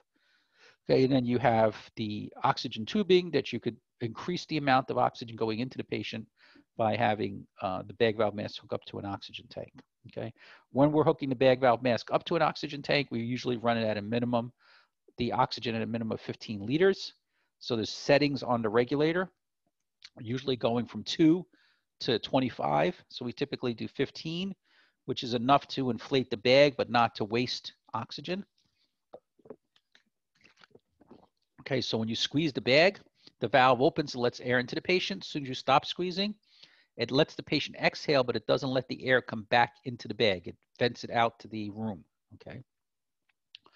So it's, it's a good device. I mean, it works really well. And we're going to practice in class both 2 rescuers doing it, 1 rescuer, you doing it by yourself, you and a partner doing it and stuff like that. The best way to use the bag valve mask is where 1 person has 2 hands on the mask wrapped around the patient's face and somebody else is squeezing the bag valve mask.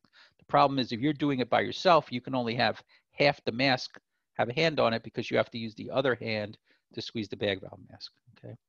So there's 2 ways. You have to know both, but it's definitely better to use a 2-person. Okay, so I'm just going to skip through this and see if there's some pictures coming up.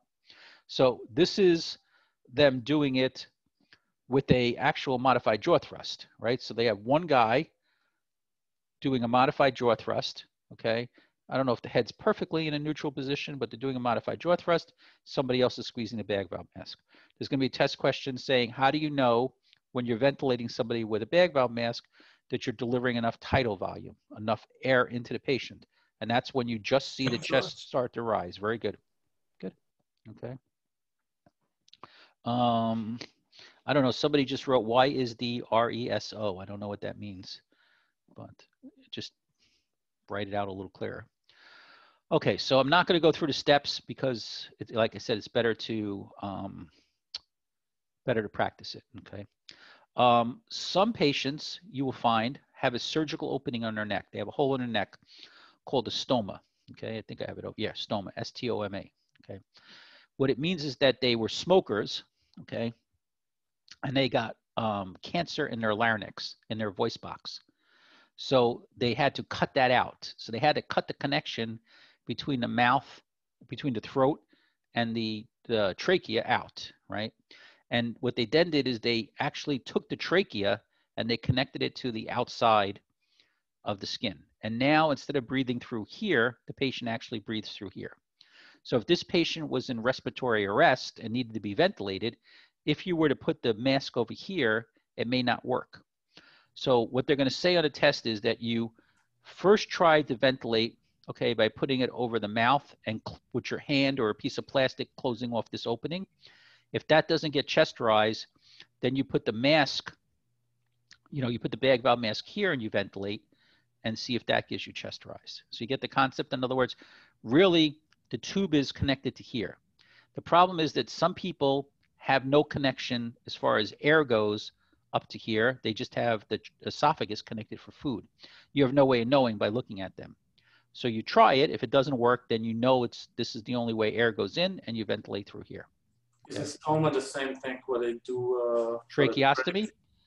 Is a stoma the same what they do for the trach when people are in a respirator for too long? So a trach is where they make a temporary surgical opening in the neck. So you see here, there's no plastic device in here. So when somebody has a tracheostomy, they need to be ventilated on a machine. So there's actually a plastic device that connects the patient to the machine.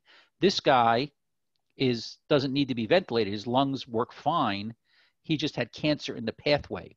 So a tracheostomy is typically people that cannot breathe on their own anymore. So they have to be hooked up to a machine. Okay, so you'll see a piece of plastic sticking out of their neck that the bag valve mask hooks up to or the ventilator hooks up to. This guy, once they cut out the cancer, he was fine. And now it's just a question he has to breathe through here. Now, one of the things that he's missing is that his air doesn't get cleaned, right? His air doesn't get moisturized.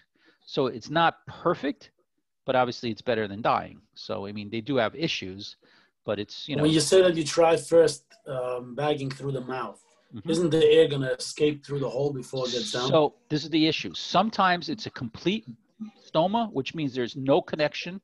Sometimes it's partial. So you have no way of knowing. You're absolutely right. If I had this patient, I would go this way first, okay? And you're going to get air in because the trachea is right here. It's actually going to be easier to ventilate this patient here than it would be here. Okay, but on a test, they usually say, try the mouth, close over the hole. If that doesn't work, then go here. I don't know why. That's what they have. I'll show you, questions on the test and stuff. I got one question on that. If you put something over that hole in his throat, the air is not going to go, it's not sealed tight to whatever. There's no pipe, or maybe there is, I'm not sure, but the air is going to go inside. And what did we learn the other day? That the air goes into the, not into the lungs, but shoot, I forgot what it's called. The esophagus. Right. It pushes the lungs to the side. Pneumothorax. Something like that. So it's not really sealed. So if I put something on top of that hole, it's not going to be sealed. Is that going to cause a problem? Or I guess it is what it is. So again, remember I told you there's real life and there's the test. Okay. Yeah. So in real life, you're absolutely doing what you're saying, which is you're going to ventilate through here because right below this hole is the trachea. It's actually sewn to that hole. So everything, like if a fly was to fly in that hole, it would go right into the patient's trachea and down into their lungs. You know what I'm saying? Like, that's the problem with this. This is an actual complete opening into, you know, the patient's lungs. So you don't see it that often anymore for two reasons. You don't see people smoking as much, except in the Jewish world, but you don't see people smoking as much. So you don't see people getting cancer of the larynx as much, right? So this is really a specific type of cancer where they have, you know, cancer of their larynx, the top of their trachea. And that's one reason. That, you know, the second reason is there's, you know, they now can do like surgeries where they spare, like they can do radiation, they can do chemo, kill the cancer and spare the actual structure. I haven't seen somebody with a stoma, you know, that's like 50 years old. I've seen people with stomas that are 80 years old and still hanging on because they got it done when they were younger. But you don't see people with this as much anymore. But if this was the situation, you would ventilate through here, okay, in real life. I'm just saying. Just on a a question. Mm-hmm. Does this mean that you only have to ventilate, you only have to use the BVM like where you got a direct line in? Nope. You're still going to use the mask. You're not sticking the end of the BVM in here, if that's your question. You're still going to have the mask sitting right over here.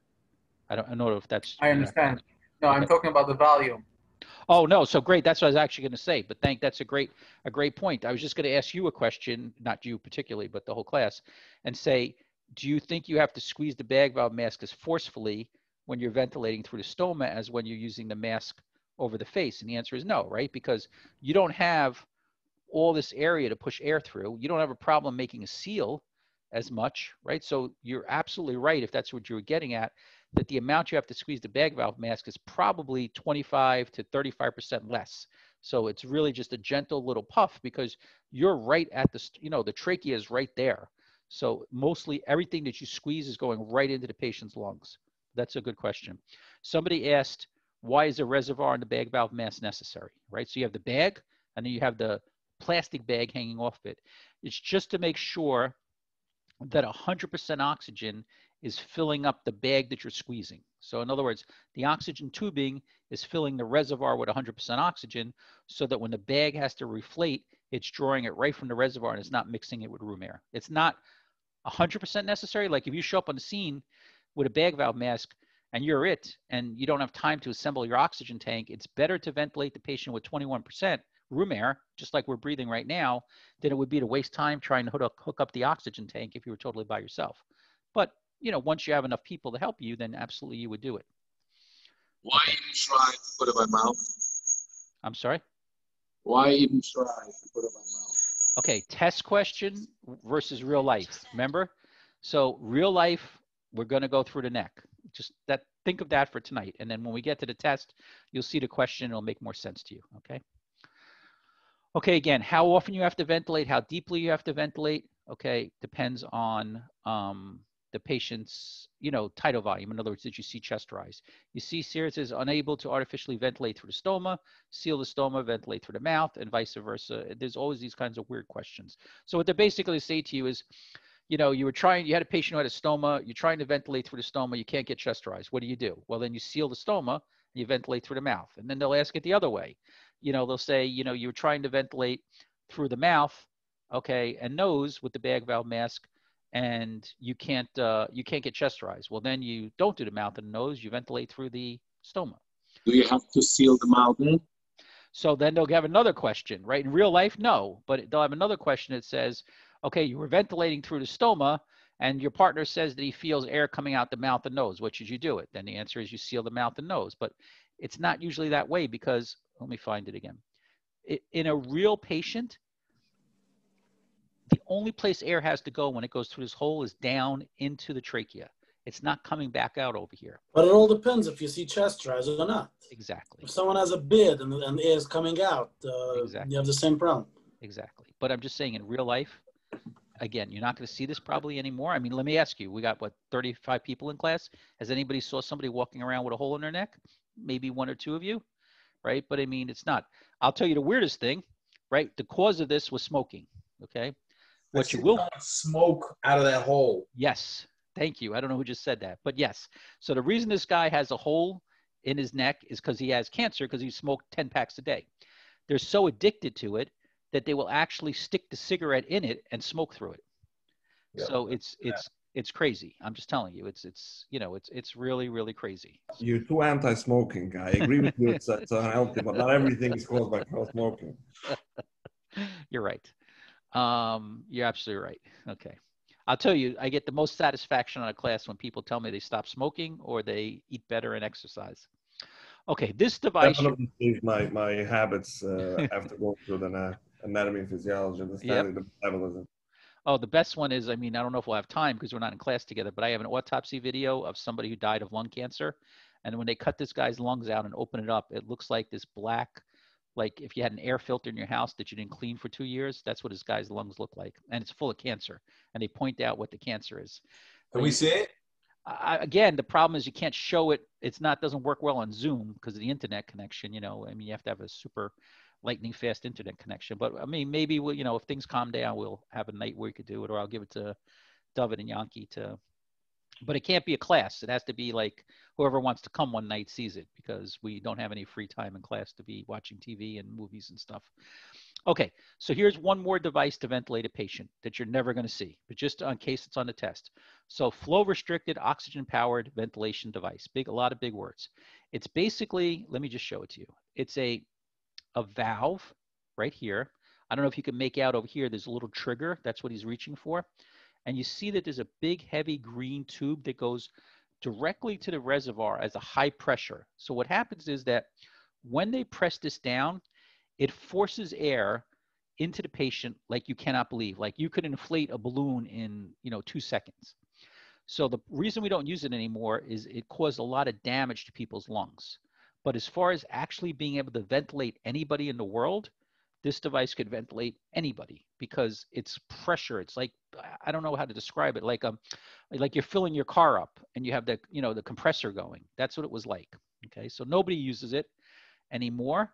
Okay. But it's still a device that you could buy, but I've never seen anybody use it in real life. So it's very high pressured, type of device to be able to use in a patient. But I'll just show it to you. I've never seen a test question on or anything like that, but just, so we cover everything. Now, a ventilator. Is it legal? Is it legal to use today? Again, let's put it this way. If you hurt the patient, then obviously it's not. You know what I'm saying? It's a device that's out there, but nobody really uses it. Now, a ventilator is a device that breathes for a patient who cannot breathe on their own. So there's big, fancy, huge ones in the hospitals and the nursing homes.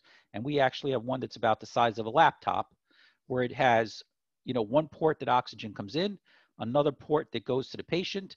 And what a ventilator does is you set the respiratory rate, how many breaths per minute, and the tidal volume, how much air, and the machine. So if you tell it to breathe 12 times a minute at 500 mLs, so it will breathe 12 times a minute, and every time it breathes for the patient, it'll put 500 mLs into the patient. So it's like a bag valve mask that you're not controlling. And it doesn't have to, and it really only works on an intubated patient where there's a tube to hook it up to. In other words, it doesn't work with a mask. So it's, if you were doing a long distance transport and a patient's intubated, it's the way that you would ventilate a patient. Again, it's not on a BLS level, it's, on an ALS level. So it basically has the oxygen coming in, okay, and I have no idea why there's 2 tubes coming out. That I've never seen before. Usually there's 1 tube coming out. And you can see it has breaths per minute, okay? You have adult and child as far as how long it takes for the air to go in versus the air to come out. And then you have the tidal volume, right? So that's the 3 settings on it. They put a quarter on it for good luck. No, they put a quarter on it just so you can get an idea of how small it is. And there's all different size ones and everything like that. But I'm just trying to figure out why there would be 2 tubes going out. That I don't understand. Unless it's for 2 patients, I don't know. So, okay. Probably has a gauge on the other side. I don't know. Pressure gauge? I don't know. I've never seen this one actually, but I don't know where it goes to. Okay, so now that was people who are not breathing well on their own and we had to force air into them. Now we're going to talk about people who their tidal volume is good, but their oxygen level is not enough. Okay, so we can give them what's called supplemental oxygen, extra oxygen, but they're breathing deep enough that they could suck it in, right? So we don't have to worry about forcing it into them. So just some concepts is that I always told you, you know, we're designed to have a certain level. So too much is bad, too little is bad. So always consider oxygen to be another medication, right? And too much oxygen can cause harm. Okay, so, you know, you want to gauge the amount of oxygen to the patient. So if somebody tells you, I'm having trouble breathing, but their pulse oximetry number is close to normal, you're not going to say, well, you can't have oxygen, but you're not going to give them a non-rebreather. Maybe you're going to give them a nasal cannula, and instead of running it at 6 liters, maybe 2 liters. So this is all stuff that you're going to learn in the next 10, 15 minutes because I'm falling asleep. And we're definitely not going to get to finish this particular presentation, but we'll get through the first device and then we'll call it a night and we'll pick up again on Thursday. So this is all time and experience, right? The more time you have in this, the more experience and more comfortable you feel with all this stuff, okay? So we have different ways we do it, okay? It's all lightweight stuff, all easy to use, okay? So we have different size oxygen tanks. This is a D tank, this is an E tank. We'll talk about all the different, just talking about how much volume is in there, how much oxygen is in there, because remember, you know, depending on how long you're going to be with the patient, you need to have a certain size tank. These tanks are pressurized to between 2,000 and 2,200 pounds per square inch, which basically means they can explode. They're very high pressure. So you can't put all that pressure into a patient. It's too much pressure for a patient to handle. So there's a regulator that hooks onto the tank that takes the pressure and brings it down to a safe amount to flow into the patient. Okay, so we'll show that.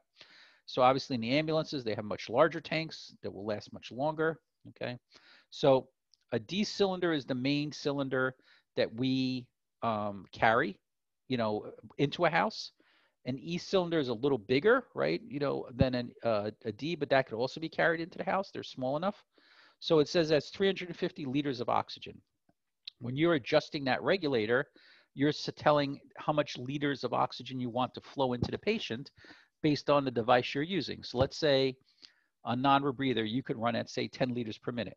So if you had a non-rebreather at 10 liters and it's 350 liters, that means you have 35 minutes of oxygen to give that patient before the tank will run empty. Okay. You know, here you have 600, say 62.5 minutes, right, to run into the patient. It's probably a little less. It's probably a little less than 35 because the last 200 you're not supposed to. Yeah, use, yeah, right? I know. I'm just saying if you're just using the math. So you know, just to give you a rough idea, you know, now when do we use these small portable cylinders? Only when we're in the house. So again, you should never be in the house for 35 minutes. So, and we have more than one, so it's not usually an issue, but you know, you're really just using it to move a patient from the house to the ambulance. Once they're in the ambulance, you're going to hook them up to the much larger tank. So you see here, the M cylinder has 3,000, right? All these new fancy ambulances cost, you know, $150,000, $200,000. They actually have 2 tanks in them, 2 big, huge tanks in them. So, you know, it could be a month, 2 months before anybody has to switch out. These tanks are so heavy that they actually, some of them have a built-in lifting system. So like this one looks like it's a built-in lifting system. You press a button and it actually lowers the tank to the ground and then use a hand truck to move it. Some people actually have a special hand truck that has a crank and it actually lifts the tank into position because these are, you know, these tanks could be, you know, 100, 150 pounds because they're steel tanks. Okay, and again, they have even larger ones and so on and so on. Now, the test is not going to ask you how many liters of oxygen, you know, are in a, you know, in a tank or anything like that. So, you know, I've not seen those kinds of questions in years. I'm not going to say how many liters, what size, or anything like that. But just so you know, last thing you want to do, you know, is be on the ambulance and somebody says to me, you know, pass me a D tank, and you're looking at them and saying, a D tank? What's a D tank? Well, a D tank is the, you know, the most common size that we use, right? So just again for knowledge, so you don't look like you know you have no idea what's going on.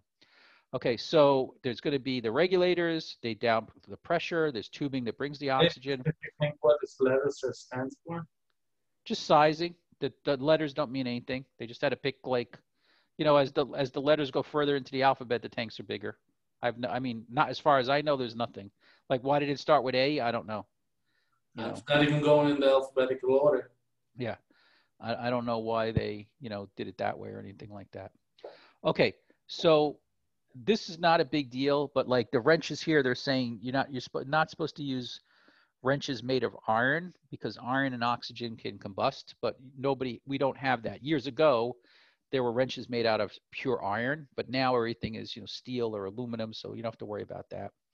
Okay, so there's because of the pressure where two pieces of metal meet, there's always going to be a soft plastic gasket, so you can compress it. I'll show you what that means when we practice and stuff like that. And this is not something we have to worry about, medical grade oxygen versus commercial construction oxygen. But when you're running a welder, there's oxygen, but it's not medical grade. Medical grade is pure. So, but it's not anything we have to really worry about. But just to realize there's going to be two tanks. But a medical grade oxygen tank has green on it. So if you see like these tanks, it's green, right? Even the silver tanks, the top is painted green. So that's medical grade oxygen.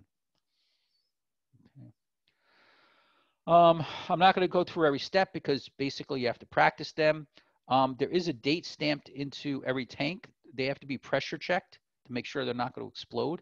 So there's a date stamped on them. So, just if you ever see, oh, somebody says I had to take the tank out because it's past the hydrostatic date, it just means that the tank hasn't been properly checked and stuff like that. Just remember, it's not going to explode like a bomb, but because it's super pressurized, okay, you don't want to let it drop or anything like that. And then obviously oxygen, to have a fire, you have to have oxygen, right? When you're burning a piece of wood or you're making a fire in your car or you're making a fire in your furnace, right? You have to have the substance that can burn, but oxygen is the catalyst that makes it burn. So you never want oxygen flowing around a flame because it will make that flame burn better and bigger, right? So that just doesn't mix. There's never oxygen, okay, and a flame together or anything like that.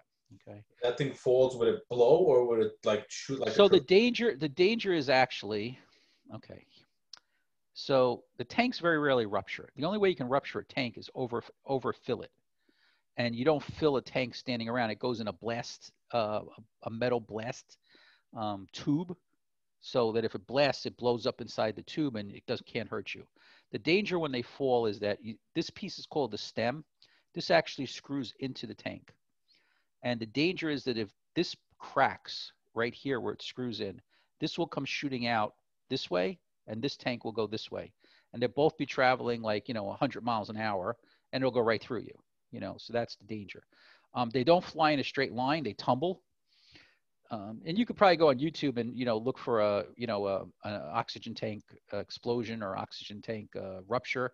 It may not be truly oxygen. It may be like, you ever see those tanks that have, the welding gases on them. They're all just pressurized to, huge amounts of pressure. So it doesn't matter what's in the tank. It's just the pressure that's the danger. So I've never seen one. I had an ambulance that caught on fire on me on 17. So we got the most expensive stuff out and we walked down the road and then the oxygen tanks, blew up. Now, again, they blew up because there was a flame from the fire and the heat overpressurized the tanks and exploded the tanks. So that's what kind of happened to it. But we never leave a tank standing up, okay? And we'll go over all this when we do safety in class and stuff like that. Why isn't it square? The tank. That's a good question. I think it has something to do with round handles pressure better than square. Like you have the seams with a square. So I think it's the roundness, somehow it handles the pressure better. Because when these tanks blow at the bottom, they don't usually rupture here. Like along here, they blow out at the bottom or they blow out at the top. So I guess because that bottom's probably welded on, or I don't know, the whole thing, but you don't typically see a hole in the side. They usually blow at the bottom or blow at the top. So, but listen, I've never had a student blow up an oxygen tank. Just don't leave them standing up, right? Always lay them flat. Make sure they don't roll off or anything like that. Okay, there's no problem. Again, you have to have some type of device that the pressure goes into, and then you could administer it safely to the patient, okay? So, the pictures don't do it justice. We have to actually touch and play with everything and stuff like that. But I think this one maybe does it a little better. Like this is where it hooks onto that stem of the tank. So the stem would be sticking through here. The oxygen would come in here, and then you can adjust. This is the pressure regulator, and then you adjust how many liters per minute you want to flow into the patient. A lot of regulators have that high output port where that green tube hooks up, like when they're showing you that positive pressure, that FRORAB that I said you never use anymore.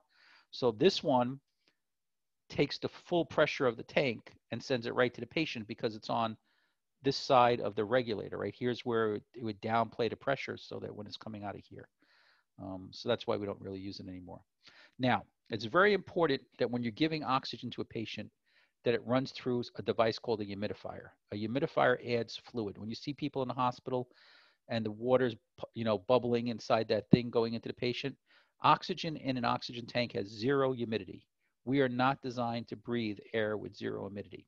So the issue is that our lungs are full of mucus that's designed to catch the pollution, and the mucus is all making it back out of your lungs, up to your nose, up to your mouth, and some of it we swallow, some of it we, blow out our nose, whatever. This is a picture of a dead person where they cut open a bronchial, and the reason this person died is, if you could see in here, there's mucus that dried up and it's blocking their airway. So they have an airway obstruction that wasn't anything they ate, it was because their mucus dried up. This is an exaggerated picture of a huge mucus plug that basically blocks somebody's entire lung, right? And that was their cause of death. And they basically cut open the lung to get it out. I mean, the patient's obviously in both situations dead.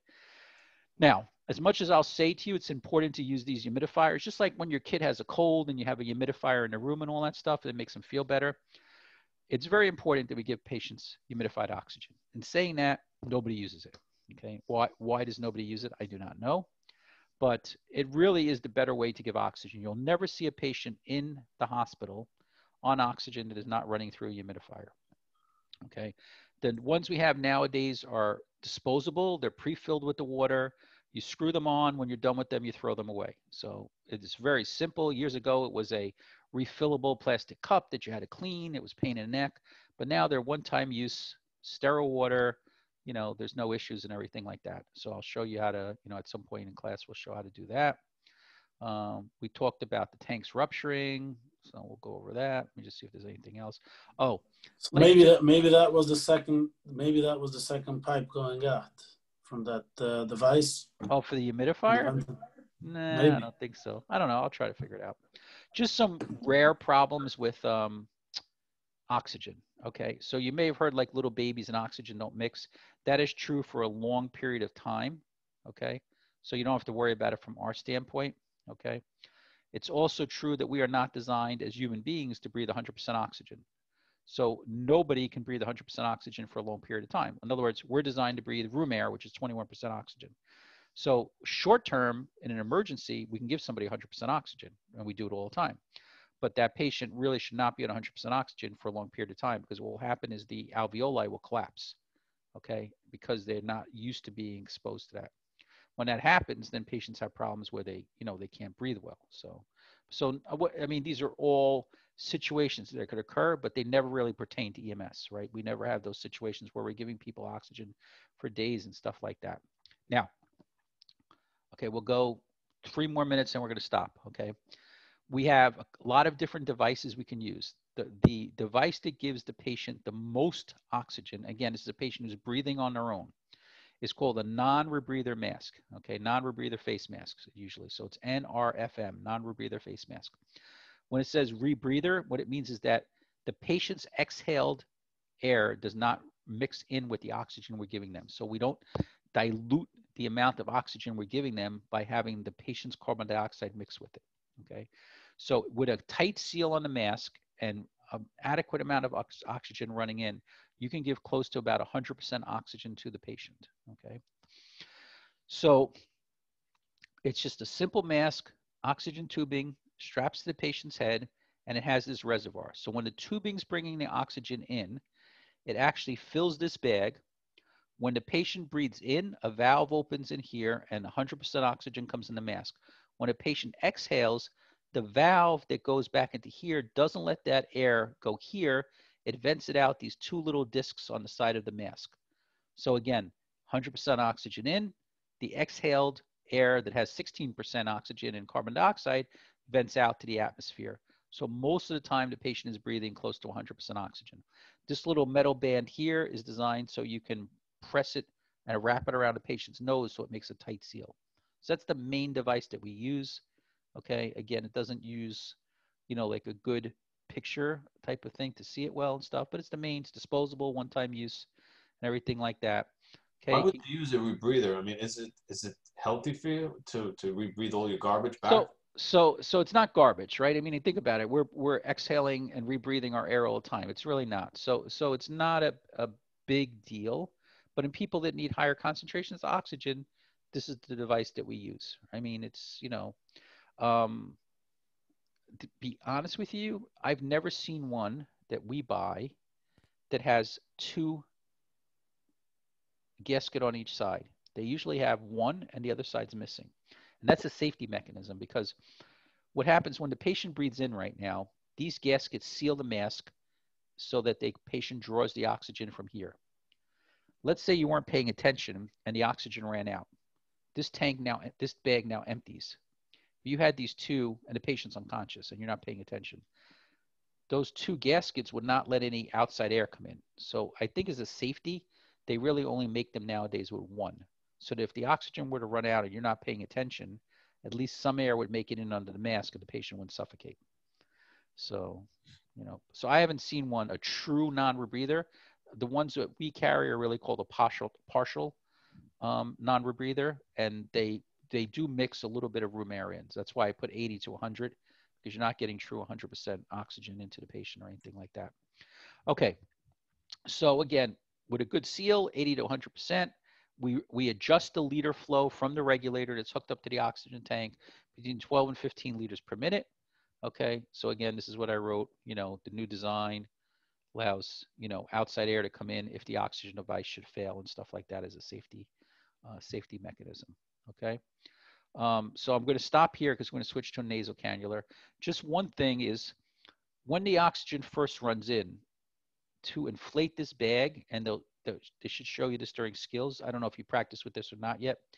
What you just have to do is you reach inside the mask. Now, again, it's not on a patient yet, right? You have to fill this up before you put it on the patient's face, because if not, they feel like they can't get any air in.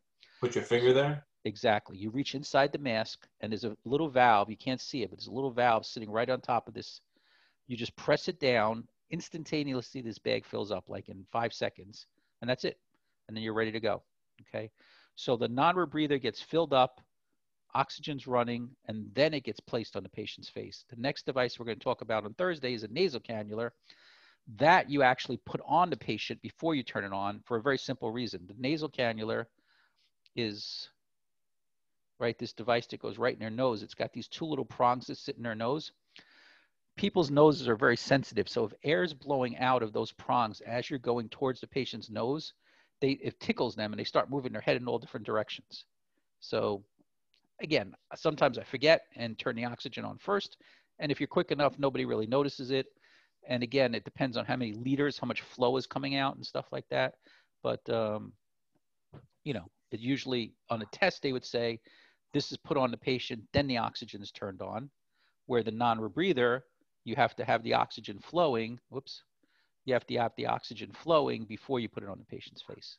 And that's just, this makes more sense, because if there was no oxygen and the bag wasn't inflated, right, and you put it on the patient's face, they will feel like there's not enough flow coming out of it. They'll feel like they're suffocating. Okay, so we are, just in case I forget, we're at like slide 77, okay, out of 109. So we got a few more that we need to go through. Okay, and we'll pick that up on Thursday. I did email out all the handouts. Okay, whoops, somebody got knocked out of class. I did email out all the handouts. Okay, and I guess that's it. Somebody wrote, is it a C on, oh, is it a critical failure to what? Not inflate the mask, the reservoir? I would think it would be, yes. I don't know what you're, so when you see the skills sheets, there's certain ones that are critical that if you don't do them, you automatically fail. So that's a C. Okay. Okay, so anybody have any questions before we go get some rest? What about the quiz? Yeah, I'm still working on it. So I don't know, I think I'm up to about 15, 20 questions. I had to write a lot of new questions because I didn't have a lot of questions on shock. So, but I will get one out to you, I promise. Okay? All right. Have a good night. Thank you. Okay. Take care. Everybody have a good night. Thank you. Good night. Take care. I didn't understand, what exactly do you gain with filling up the bag? So it is A, B, C, and oxygen. Oh, as somebody's asking when I said the primary survey, A, B, C, D. So oxygen is in the B of breathing. Okay, it would be in the B of breathing stage. Okay, so I took the slides off, but the reservoir that's hanging off the mask, make sure that there's 100% oxygen, right? Because it's coming from the tank into the reservoir. So when the patient breathes in, they're getting 100% oxygen, where right now we're breathing 21% oxygen. So it's just a way of making sure that the amount of the concentration of oxygen you're breathing in is the highest it can be. Okay. Okay, any other questions? Okay, I don't think I'm going to upload the video tonight because I'm going to get some rest, but I'll get it up there at some point tomorrow, okay? Good night. Everybody have a good night. Take care. Good night. Thank you. Good night. Thank you. Good night. Good night.